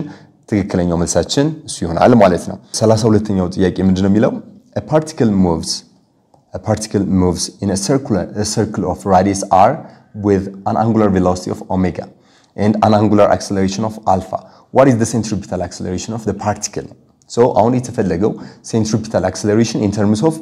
r omega እንድንገልጸው ነው. Therefore, centripetal acceleration ማለት v squared over r ነው. Tangential velocity over r ነው. So, tangential velocity v ማለት ደግሞ we can express it r times alpha ብለን r times omega ብለን መግለጽ እንችላለን. It should be the whole squared. Therefore, ምን ይሆናል? r squared omega squared over r. So 1r cancel out by 1r, it will be r omega squared. So this gives us the centripetal acceleration. So the exact answer would be C ይሆንልናል ማለት ነው r omega squared. Then number 33 ላይ ስንመጣ ደግሞ ምን ይላል? A constant torque of 100 Newton rotates a door by 90 degree about its hangers. What is the work done on the door ነው? አሁን እዚህ ጋር related concepts ስለሆኑ ለማምጣት ሞክሬያለሁ እዚህ ጋር ምንድነው የተሰጣችሁ እዚህ ጋር ምን ተሰጥቶናል ቶርክ ተሰጥቶናል ቶርክ equals to 100 ኒውተን ነው then ይሄ 100 ኒውተን ቶርክ it makes the door to rotate 90 degree 90 ዲግሪ ሮቴት እንዲያደርግ አድርጎታል which means angular displacementታችን 90 ዲግሪ ነው in terms of radian እንዴት መግለጽ እንችላለን pi over 2 rad ማለት ነው ይሄ 90 ዲግሪ ስንል so የተፈለገው was the required rotational work done what is the rotational work done on the door ነው የተፈለገው ስለዚህ like ቀላል ኮንሰፕት ነው linear work done ማለት ምን ማለት ነው force times displacement ነው ወይም dot product of f and s ነው ስለዚህ በሮቴሽናል ይሄ ትራንስሌሽናል work done ነው ወደ ሮቴሽናል work done ይሄን ስንቀይረው force በቶርክ ሪፕሌስ ይደረጋል displacement ደግሞ በአንጉላር displacement theta ሪፕሌስ ይደረጋል ስለዚህ እንደዚህ በቀላሉ መተካት እንችላለን ስለዚህ ምናባዛው 100ን በpi over 2 ነው መታባዙት ሁለቱን ስታባዙ it will be 157 ጁል ይመጣላችኋል so this is the rotational work done ማለት ነው so እንደዚህ አድርገን በቀላሉ መግለጽ እንችላለን so the next question it says given the relation torque is given by c alpha torque በምን ተሰጥቷችኋል c times alpha ተሰጥቶናል so if this tau refers the net torque acting on a body and alpha is an angular acceleration then C stands for what ነው ጥያቄው so ይሄ drive የተደረገው ከኒውተን ሰከንድ law of motion ነው net force equals to mass times acceleration ብለን አውርተናል ኒውተን ሰከንድ law of motion ላይ so ወደ rotational motion ስትቀይሩት torque linear acceleration cause እንደሚያደርገው ሁሉ force linear acceleration cause የሚያደርገው unbalanced force ነው so በዚህ ጊዜ torque it cause rotational acceleration ስለዚህ torque force ቶርክን ሪፕሌስ ያደርጋል ማስ ደግሞ በምን ሪፕሌስ ይደረጋል በሞመንት ኦፍ ኢነርሺያ then a ደግሞ በማን ይቀየራል በአልፋ ስለዚህ C represent የሚያደርግልን moment of inertia I ይሆናል ማለት ነው ስለዚህ moment of inertia the answer is B ይሆንልናል መልሳችን ስለዚህ በኒውተን second law of motion for rotational motion እንዲህ ነው represent የምናደርገው net torque equals to I times alpha ይሆናል ማለት ነው okay question number 35 which statement is correct about the quantity in rotational motion በሮቴሽናል ሞሽን ጊዜ correct የሆነውን quantity ምረጡ ነው የሚለው ጥያቄው A ላይ ምን ይላል tangential velocity is the rate of change of angular position which means እያለ ያለው V ማለት change in theta over t ነው የሚለው that's totally wrong ነው true አይደለም B ላይ ደግሞ ምን ይላል angular velocity is the rate of change of linear position which means omega equals to change in s over t ነው እያለ ያለው this is not also correct C ላይ ደግሞ እንመልከት angular velocity is the rate of change of angular position ይላል which means omega ማለት change in theta over t ነው this is the right answer so we can say this is correct D ላይ ምን ይላል tangential velocity is the rate of change of angular position per unit time per unit radius ነው የሚለው which means እያለ ያለው ይሄ ምንድነው D ላይ V equals to change in theta over t over r እያለ ነው which means V ማለት omega over r ነው እያለ ነው this is not correct it should be V is equals to r omega ነው እንጂ over omega omega over r አይሆንም ማለት ነው so ትክክለኛው መልሱ C ይሆንልናል okay so number 36 a small ball of mass m is attached to one rod of end of a thin rod of length L and other end of the rod is fixed on the pivot what is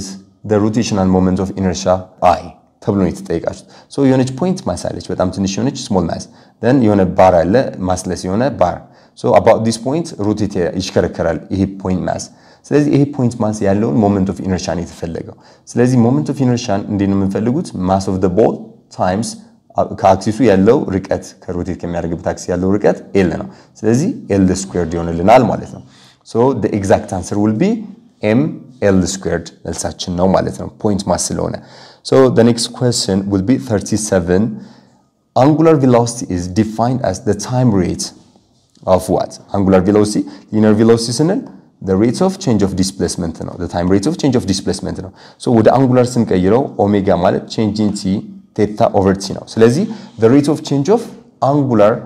position ወይም angular displacement ማለት እንችላለን so the rate of change of angular position ነው የሚገልጽልን so the answer is A angular velocity in terms of angular position ነው የምንገልጸው so it would be A ትክክለኛው መልስ A ነው የሚሆነው ማለት ነው okay so 38 ምን ይላል a disk of radius r with uniform distribution of mass m rotates about an axis perpendicular to its plane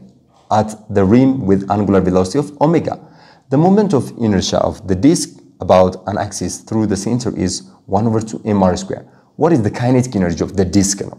ይሄም ቀላል ነው ሪሌት ለማድረግ just linear concept ን እንታቁትን ወደ rotational መቀየር ነው so ምንድነው kinetic energy እንደምታውቁት ማንኛውም የሚንቀሳቀስ ኦብጀክት በውስጡ ዴቨሎፕ የሚያደርገው ኢነርጂ kinetic energy ይባላል so we use 1/2 mv square ነው ይሄ ለሊኒየር ሞሽን ነው ለትራንስሌሽናል kinetic energy እንደሞ ስትመጡ ወደ rotational kinetic ይሄ ትራንስሌሽናል ሲሆን rotational ስታደርጉት 1/2 m በአይ ይተካል v ደግሞ በኦሜጋ ይቀየራል ስለዚህ አሁን እዚህ ጋር ያለው ዲስክ ሞመንት ኦፍ ኢነርሺያ 1/2 mr ስኩዌር ስለተባለ ሞመንት ኦፍ ኢነርሺያ አይን በሷ በዚህ ቫልዩ ሪፕሌስ እናደርጋለን 1/2 mr ስኩዌር አድርገን እንቀይረዋለን which is omega ስኩዌር አለን so 1/2 ጋር ሲባዛ 1/4 ይመጣልናል so there is mr squared omega squared so the answer will be 1/4 mr squared omega squared which is the exact answer will be A ይሆናል ማለት ነው so 38 መልሳችን A ነው በቀላሉ ሪሌት አድርገን እንደዚህ መግለጽ እንችላለን okay so question 39 5 beads of equal mass are fixed on a rigid light rod that is free to rotate about a frictionless vertical bearing and the arrangement says that 4 of them are placed at 0.25 meter and the fifth on it is on at 0.5 meter from the axis of rotation so the rotational kinetic energy is given by 144 joule when the beads or the heads were rotating with an angular speed of 48 rad per second what is the mass of each ሄድ ነው የሚለው ሶ እያንዳንዱ እኩል ነው ማሳቸው ብለን እናስብ ሶ አሁን እዚህ ጋር ምን ተሰጥቶናል ላይክ ላይት ነው መብራት አይነት ነገር ነው ሶ እንደዚህ አይነት ፖይንት አለን ይሄ ሴንተራቸው ነው ብለን ብንል እያንዳንዱ ሄድ እንደዚህ አይነት ርቀት አለው ከአክስ ኦፍ ሮቴሽን አራት ናቸው አንደኛው ግን ከነሱ ይርቃል ስለዚህ በዚህ ነው ሮቴት የሚያደርጉት ነው የተባለው ስለዚህ ሮቴት በሚያደርጉበት ጊዜ ያላቸው ቶታል ካይኔቲክ ኢነርጂ ተሰጥቷቸዋል ሮቴሽናል ካይኔቲክ ኢነርጂ 144 ጁል ተሰጥቷቸዋል ሶ የሶስቱ ርቀት which means r1 r2 r3 እና r4 ከአክሲስ ኦፍ ሮቴሽን ያላቸው ርቀት እኩል ነው እነዚህ አራቱ ሄዶች የሚገኙት 0.25 ሜትር ነው from the axis of rotation ነገር ግን አንዱ ከነዚህ ገንጠል ብሎ በሌላ ፖዚሽን 0.5 ሜትር ላይ ነው የሚገኘው 0.5 ሜትር ላይ እንደሚገኝ ተነግሯቸዋል እንዲሁም ሁሉም የሚሽከረከሩት በተመሳሳይ አንጉላር ቬሎሲቲ ነው ኦሜጋ ተሰጥቷቸዋል which is 48 rad per second ነው የተሰጠን ሶ አሁን ጥያቄው ምንድነው እያንዳንዱ ሄዱ እኩል ማስ ነው ያላቸው ማሳቸው ስንት ይሆናል ነው ጥያቄው what is the mass of these light heads ነው ሶ rotational kinetic energy እንዴ ነው የምንፈልገው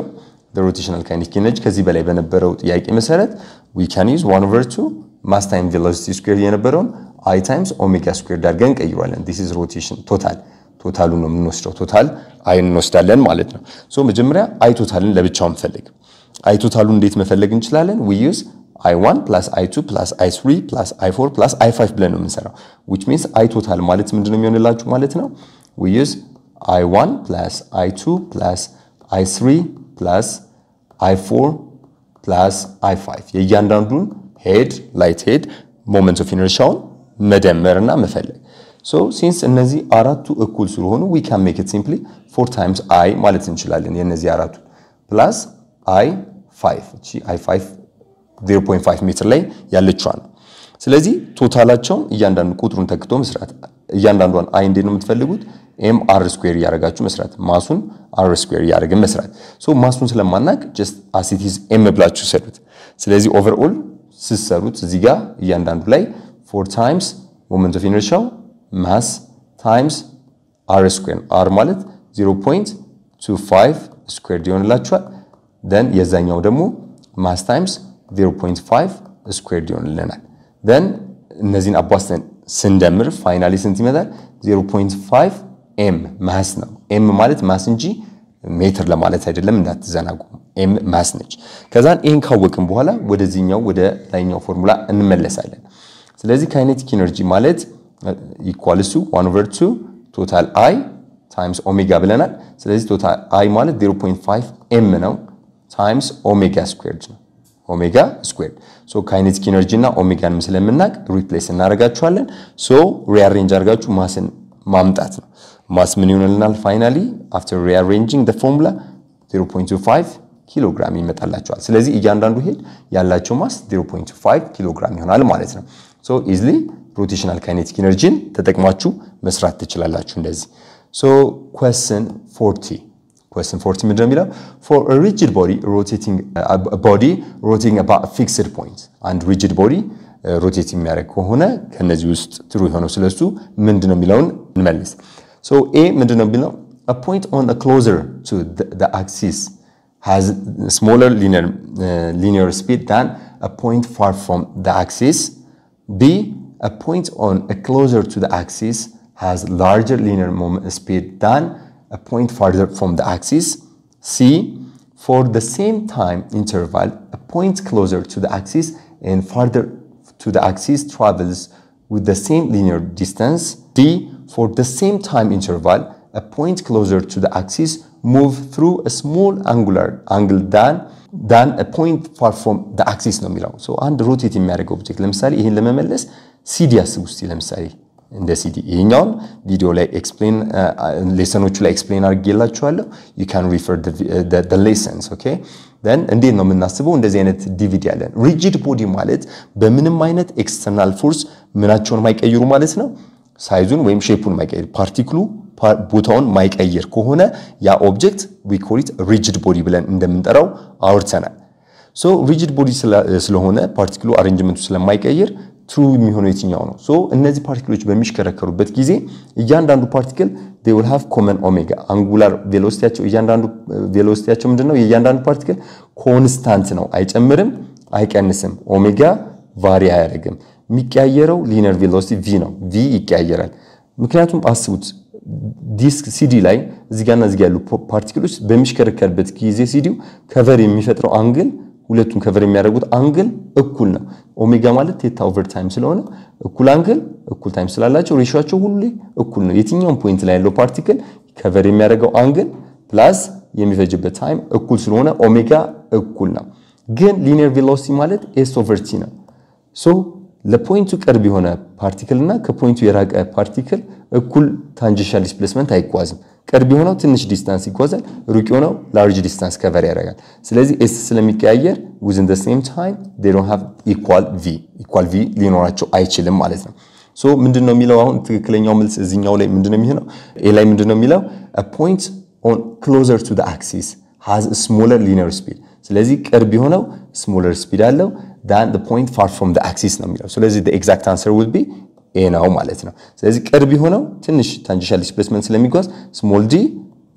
the same time ስለሆነ v ይቀንሳል። ራቅ ሲል ግን large distance large speed ነው። ወይም በሌላ አገላለጽ v ማለት r times omega ነው። ስለዚህ r ሲጨምር v ይጨምራል፣ r ሲቀንስ v ይቀንሳል ብለን ማለት እንችላለን in other word። ስለዚህ ከዚህ እስከዚህ ያለው ርቀትና ከዚህ እስከዚህ ያለው ርቀት እኩል ስላልሆነ ራዲየሱ ሲጨምር ቪው ይጨምራል ብለን ማለት እንችላለን። በእንደዚህ አይነት ወይ እንመልሳለን። ኦኬ ሶ question 41 እኔ number 41 which one of the following statement is true about the motion of particle in a circular path? so አንድ ፓርቲክል በሰርኩላር ፓዝ በሚጓዝበት ጊዜ true የሆነው ከዚህ ውስጥ true የሆነው ስቴትመንት የትኛው ነው? circular path so a ምን ይላል? the centripetal acceleration is constant if the particle speed is constant ነው የሚለው። so centripetal acceleration ማለት a v squared over r ነው። ስለዚህ ማግኒቲዩዱ centripetal acceleration ኮንስታንት ይሆናል። that's obviously true ነው።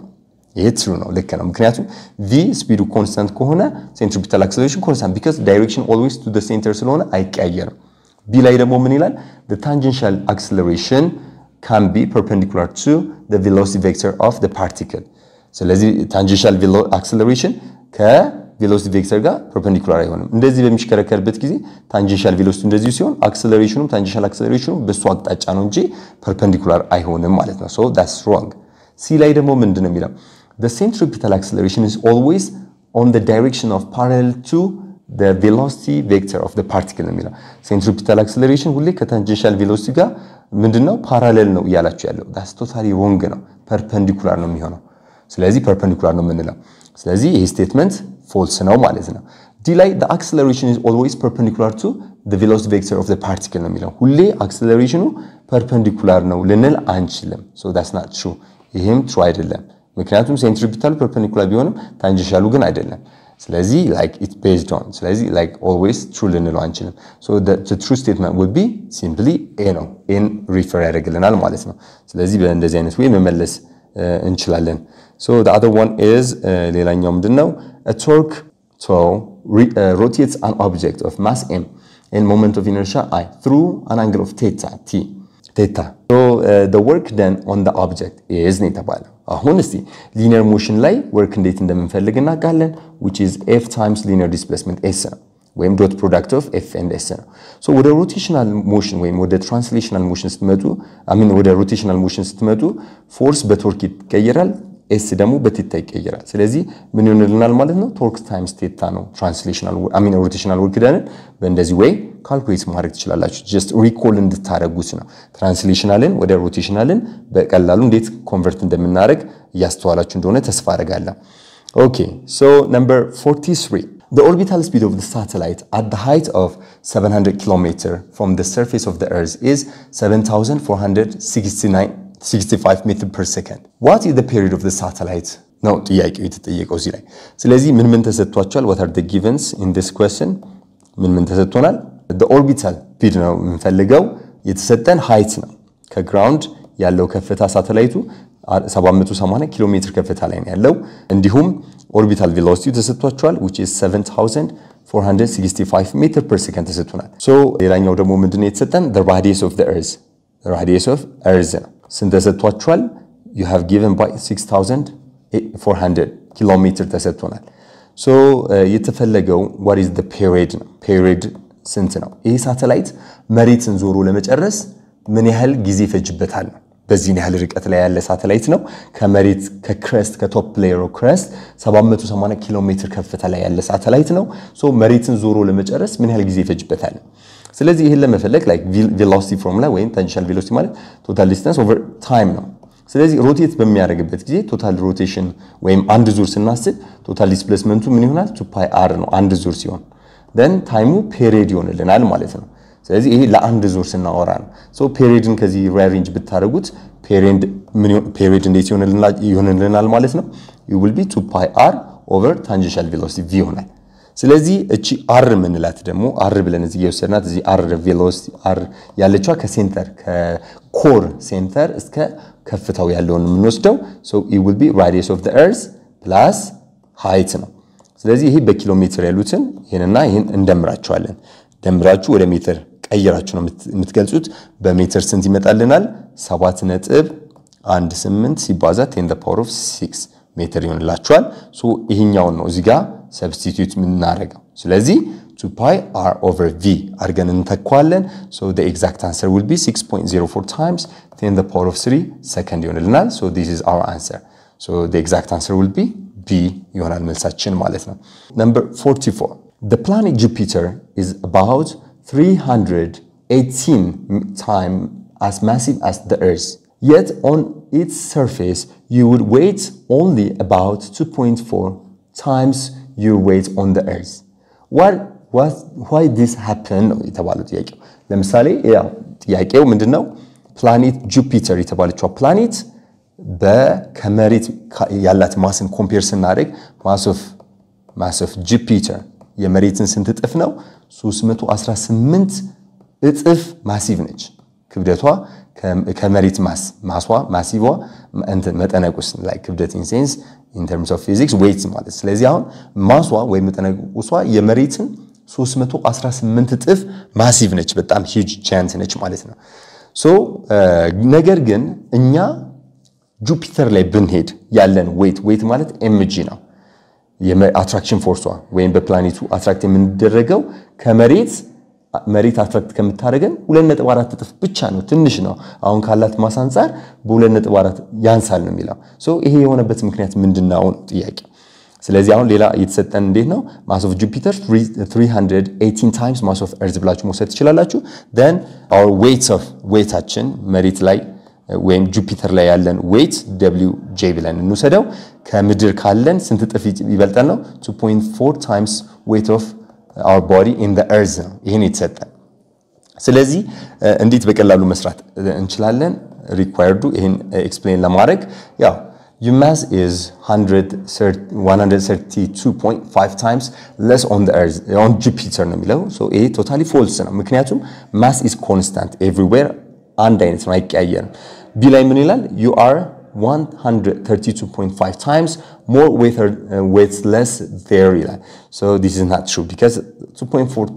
times እጥፍ ይበልጣል ያለ ይቀንሳል ያለ ነው ይሄ ኮንትራዲክት ያደርጋል ከጥያቄው ጋር ሲ ደግሞ Jupiter is significantly farther from the sun ይሄ ከፀሐይ ምራቅ ዋጋ ምንም አይገናኝም so D ደግሞ Jupiter radius is about 11.5 times the earth's radius so the exact answer is D ነው ግን እንዴት ሆነ የሚለው ነው prove የምናደርገው ስለዚህ እንዴት ነው የምናሳየው የሚለው ወደ ሶሉሽኑ ፓርት እናምራ so እንዴት መስራት ትችላላችሁ just we can use gravitational force like Isaac Newton formulate ያደረገውን gravity force of gravity መጠቀም እንችላለን GAM over r square ይሄ ነው ጀነራል በሁለት ማሶች መካከል ያለው gravitational force የምንፈልግበት ፎርሙላ ይሄ ነው so Jupiter ላይ ያለው gravitational force Fg ወይም force of gravity on Jupiter Fg እንበለው which is weight of force on Jupiter እንደማለት ነው so that would be G times mass of the Jupiter times our mass divided by the radius of the Jupiter the whole square ይሆናል ይሄ Jupiter ላይ ያለን attraction forceን ይነግረናል ጁፒተርኛን በምን ያህል እንደሚስበን እርዝ ደግሞ በምን ያህል እንደምትስበን የሚገልጽልን WE እንበለው which is attraction force from the earth የምናገኘው which means our weight ማለት ነው ምድር ላይ ያለን weighትን WE ብለን እንውሰደውና G times mass of the earth times our mass divided by the radius of the earth squared አድርገን እንሰራው so በቀላሉ አሁን ሪሌት ለማድረግ ስለፈለግን የጁፒተርን weight ጁፒተር ላይ ያለንን weight ይሄኛውን ለዚህኛው ዲቫይድ እናድርገውና ሲምፕሊፋይ ለማድረግ ሞክሩ so ስታቃልሉ G በG ይቃለላል mass በማስ ይጣፋል then አንዱን በአንዱ ሪፕሌስ ማድረግ ስለዚህ ምን ይመጣልናል weight of Jupiter divided by weight of the earth equals to ምን ይቀራችኋል በላይኛው ሳይድ you will have mass of Jupiter over radius of Jupiter squared over mass of the earth over radius of the earth squared ይሆናል then እዚህ ጋር የወሰናቸውን ሪሌሽኖችን ሪፕሌስ ማድረግ so mass of Jupiter ቦታ ላይ ምን እናስገባለን 380 times mass of the weight of the earth ብለን እንተካለን sorry now 2.4 ብለን እንተካለን እዚህ ጋር weight ስለሆነ Jupiter ላይ ያለው weight ከመሬት 2.4 እጥፍ ይጨምራል ስላልን በሱ ቦታ ላይ እናስገባለን ይሄ በዚህ ሲጣፋ 2.4 ይቀራቸዋል በዚህኛው ሳይድ so mass of Jupiter ላይም ደግሞ ምን እንተካለን 318 mass of the earth እንተካለን ስለዚህ mass of earth ይዞ ይጣፋል ስለዚህ ከላይ ምን ይቀራቸዋል 318 over radius of Jupiter squared times የታችኛው ስለሚገለበት radius of the earth squared ብቻ ይቀረናል so radius of earth over radius of Jupiter ይቀረናል ከዛን በዚህኛው ሳይድ over 318 over 318 እናረጋለን ይሄ በዚህ ይቃለላል ስለዚህ ይሄኛው እንዴት ይመጣላችኋል radius of the earth squared over radius of Jupiter squared equals to 2.4 over 318 ይመጣል so put both side under root ስለዚህ ምን ይመጣላችኋል ማለት ነው radius of the earth over radius of Jupiter ወይም ብገለብጡት it's fine ሁለቱም ብንገለብጠው ለውጥ ስለሌለው finally after simplify ካደረጋችሁት በኋላ እንዴት ይመጣላችኋል radius of Jupiter equals to 11.5 times radius of the earth ይመጣልናል so በዚህ አይነት way prove አድርገን መመለስ እንችላለን so ትክክለኛው መልስ D ይሆናል ማለት ነው number 45 if the value of gravitational acceleration on the surface of the earth is G then what will be the value of at a distance h which is equals to 6.38 times 10 to the power of 6 meter from the surface of the earth consider the radius of the earth is 6.638 times 10 to the power of 6 meter ነው ተባላችሁ so አሁን የተፈለገው ልክ ከፍታ ሲጨምር gravitational acceleration ምን ይሆናል ሚለውን አንደርስታንድ ታደርጉ ነው ሊትራሊ እንደሚቀንስ እናውቃለን ምክንያቱም attraction force እየቀነሰ ስለሚመጣ ግን በምን ያህል ይለወጣል ነው ፖይንቱ ስለዚህ ይሄን ለመስራት g ማለት ምንድነው gravitational acceleration ማለት g times mass of the earth over r square ነው የምናደርገው so እቺ r አሁን r ማለት the radius of the earth ቢሆን እቺ ብቻ ነበርች on the surface of the crust ቢሆን ይሄን ያህል ከፍ ስትሉ ይሄን ያህል ከጨመራችሁበት you make it twice ሆነ ማለት ነው ስለዚህ ይሄ doubled ሆነ ማለት ነው ይሄን ያህል ከፍታ ላይ ስንወጣ ስለዚህ እቺኛዋ ስኩዌር ስለምትሆን g በስንተኛ ትቀንሳለች በአንድ አራተኛ እንዲቀንስ ያደርጋል I think ገብቷችኋል ቢያስባለሁ so እዚች ጋር ያለችው radius ይሄን ያህል on the surface of crust on the crust level ላይ ወይም on the top of the earth 9.8 meter per second square ነው የምንለው ይሄ crust layer ላይ ነው ግን ከፍታ እየጨመረ በሚመጣበት ጊዜ g value እየቀነሰ ይመጣል ምክንያቱም r ሲጨምር g በስኩዌር ይቀንሳል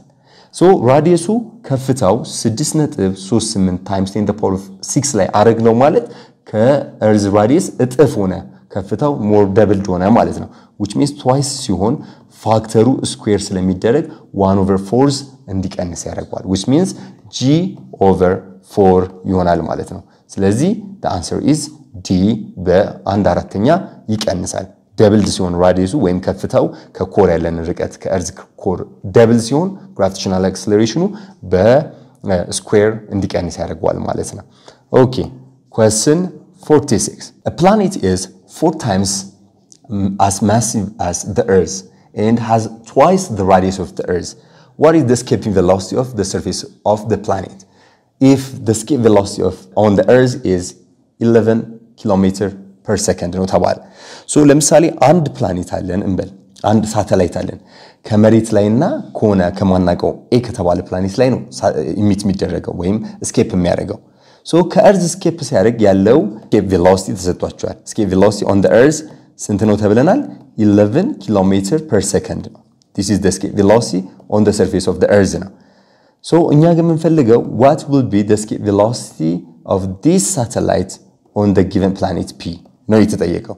so ይህ planet ከምድር ጋር ያለው relation እዚህ ጋር ተጽፎላችኋል so we have given that the mass of the planet is equals to 4 times the mass of the earth and then ሁለተኛው ደግሞ it has twice the radius of the earth now the radius of the planet ደግሞ it is twice of the radius of the earth now so አሁን ይሄን ሪሌሽን ተጠቅማችሁ escape velocity በምን ያህል ይሆናል የሚለውን ዲተርማይን አድርጉ ነው የተባለው the escape velocity on the surface of the earth እንዴት መፈለግ ትችላላችሁ on the surface of the earth እንዴት በቀላሉ ማግኘት እንችላለን twice of g mass of the earth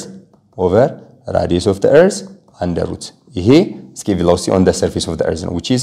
11 ብለን ይወሰድነው 11 km/s ይሄ earth ላይ ያለው so escape velocity on the planet p ደግሞ ከፈለግን the square root of twice of g mass of the planet over radius of the planet ብለን ነው የምንወስደው ስለዚህ እስቲ mass of the planetን በmass of the earth እንተካው ስለዚህ እንዴት ይሆንልናል ማለት ነው g times twice of mass of 4 times mass of the earth ይሆናል ማለት ነው የፕላኔቱ ማስ እንዲሁም rpን በምን መተካት እንችላለን twice of re ብለን መተካት እንችላለን this is all the things under radical so ይሄ በዚህ ብታቃሉት ሁለት ይኖረናል ሁለት ይቀረናል ስለዚህ ምን ይሆንላችኋል ማለት ነው twice of g mass of the earth አለን over radius of the earth መጣ ከዛን 4 እና 2 ሲቃለል ብቻውን root ብለን ገንጥለን መውጣት እንችላለን ችግር የለውም ስለዚህ እዚህ ጋር ምን አለኝ twice of g mass of the earth over radius of the earth ይሄ ማለት ደግሞ ስንት ነው ብለናል 11 ስለዚህ 11 አለኝ 11 times root ይሆናል ማለት ነው escape velocity 11 times root 2 km/s ይሆናል ስለዚህ እዚህ ፕላኔቱ ላይ በዚህ ያህል escape velocity መውጣት አለበት ማለት ነው ሳተላይቱ escape ለማድረግ okay question 47 which one of the following is true about satellite motion የተባለው so true የሆነው ነው የምንመርጠው a for equal orbital radius of a satellite moving around the earth has the same speed than a satellite moving around the moon ነው የሚለው so ለምሳሌ ሁለት ሳተላይቶች አሉ እንበል ስለ orbital speed ያወራን ስለሆነ orbital velocity በመጀመሪያ የምንፈልግበት ፎርሙላ ይሄ ነው the square root of gm over r ነው g ማለት universal gravitational constant ነው it's constant value your g value it is constant 6.67 times 10 raised to -11 newton meter square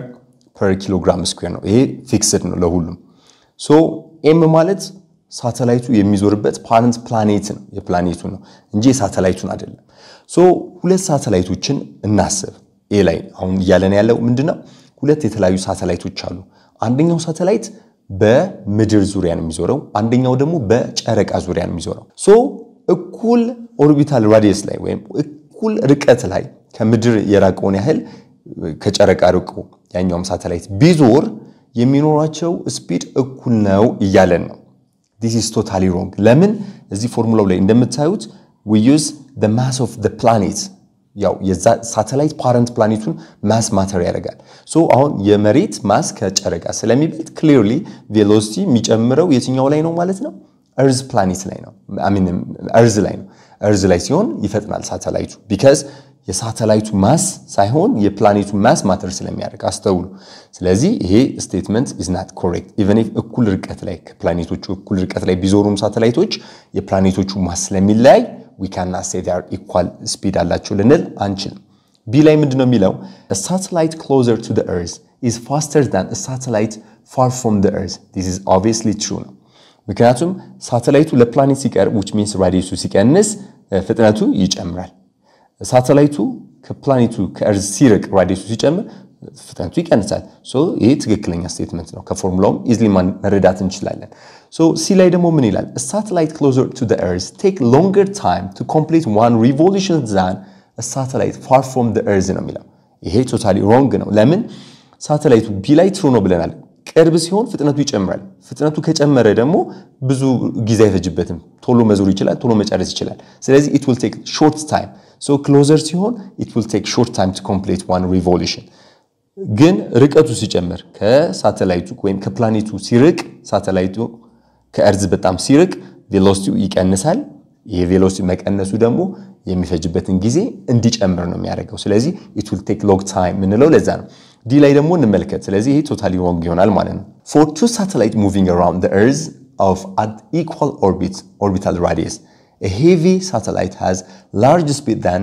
a lighter one ይላል ይሄም totally wrong ነው ሁለት ሳተላይቶችን እናስብ ሁለቱም ለምሳሌ አሜሪካና ኢትዮጵያ ሳተላይትን ወደ ስፔስ ቢሆነ ጭፉ የአሜሪካው በጣም ማሲቭ ነው ማሱ የኢትዮጵያ ደግሞ ማሷ ትንሽ ነው ብለን ብንል እኩል ርቀት ላይ ከለቀቋቸው ወይም ከምድር እኩል ከፍታ ላይ እንዲወጡ ካረጓቸው ሁለቱም ሳተላይቶች አንድ ዞሮ ለመጨረስ የሚፈጅባቸው ጊዜ እኩል ነው ፍጥነታቸውም እኩል ነው አይጨምርም አይቀንስም ምክንያቱም ፎርሙላው ላይ እንደምታዩት በእነሱ ማስ ላይ ዲፔንድ ሳይሆን በእርዝ ማስ ላይ ነው ዲፔንደንት የሚሆኑት እንዲሁም ያላቸው ርቀት ላይ ነው ዲፔንደንት የሚሆኑት ስለዚህ እኩል ርቀት ላይ ከተገኙ እርዝ ማስ ለሁለቱም እኩል ስለምንወስድ v value እኩል ነው which means ፔሪዮዳቸውም እኩል ይሆናል ማለት ነው ስለዚህ ይሄን እንዳትረሱ so orbital velocity በፓረንት ፕላኔቱ ማስ ላይ እንጂ በሳተላይቱ ማስ ላይ አይደለም ዲፔንደንት የሚሆነው okay question 48 a satellite revolves around the earth in a circular orbit a satellite revolves around the earth in a circular orbit is given by this and the period of the satellite is that's the question so you need to find period so ምንድነው እዚህ ጋር መውሰድ የምንችለው what are the givens period ነው የተፈለገው we can take በእርዝ ዙሪያ ስለሆነ mass of the earth you can take it like 5.97 times 10 raised to 24 kilogram ብለን መውሰድ እንችላለን this is the mass of the earth then የተሰጠን ርቀቱን አለን radius 4 times 10 raised to 16 meter አለን then g ያለች universal gravitational constant that is 6.67 times 10 raised to negative 11 newton meter square per kilogram square አለን so the question is what is the period of the satellite now so ይሄ ሳተላይት መሬትን ዞራ ለመጨረስ ምን ያህል ጊዜ ይፈጅባታል ጥያቄው ይሄ ነው so period square ማለት we can easily find 4 pi square r cubed over gm so from Kepler's law easily ይሄን ፎርሙላ መጠቀም እንችላለን ከኬፕለርስ law so Kepler's planetary motion ላይ ይሄን ፎርሙላ መጠቀም እንችላለን for from the third Kepler's law ላይ ይሄ ፎርሙላ ስላለ ይሄን easily መውሰድ ትችላላችሁ then t ለመፈለግ under root ነው የምታስገቡት then every numbers are given pi እናውቃለን r እናውቃለን g እናውቃለን m እናውቃለን ስለዚህ እዚህ የተሰጡን ጥያቄዎች እንዳለ አሚን ነምበሮችን አስገብታችሁ ካልኩሌት ነው የምታደርጉት then the final answer will be 2.5 times 10 the power of 18 second ይመጣላችኋል so this is the period in which the satellite will require to make one revolution ስለዚህ እንደዚህ መመለስ እንችላለን ስለዚህ መልሱ ምንድነው ማለት ነው b ይሆንልናል ማለት ነው okay የመጨረሻው ጥያቄ እንመልከት so what is the acceleration due to gravity at an altitude twice the radius of the earth ነው የተባለው ስለዚህ የተፈለገው ምንድነው twice the radius of the earth actually ከዚህ በፊት የሆነ አንድ ከላይ በቁጥር አይተናል so ግን እንዴት እንደምንሰራው ነው g ማለት ምንድነው universal gravitational constant time mass of the earth divided by r square r ማለት the radius of the earth ነው ስለዚህ g እና r ምንድናቸው inversely proportional ናቸው but the square of relation በስኩዌር ነው ሪሌት የምናደርገው so r doubled ሆነ ማለት twice ሆነ ማለት ይሄ ፋክተር ስኩዌር ይደረጋል ስለዚህ ምን ይሆንልናል ማለት ነው በ1/4 ይቀንሳል ማለት ነው ስለዚህ ከነበረበት gravitational acceleration value በስንት ይወርዳል በ4 ይቀንሳል ስለዚህ g/4 በዚህ ያህል ይወርዳል አስተውሉ gravitational acceleration ኦብጀክቱ ካለው ርቀት ስኩዌር ጋር inversely proportional so this is how we relate it so በእንደዚህ አይነት way ማገናኘት እንችላለን two dimensional motion ላይ የነበሩ ጥያቄዎች ይሄን ይመስል ነበር ያልገባችሁ ግልጽ ያልሆነ ጥያቄ ካለ ኮሜንት ፓርት ላይ ጻፉልኝ በቀጣይ በደንብ በግልጽ አቀርብላችኋለሁ እስከ ቀጣይ ቪዲዮ መልካም ጊዜ መልካም ቆይታ ይሁንላችሁ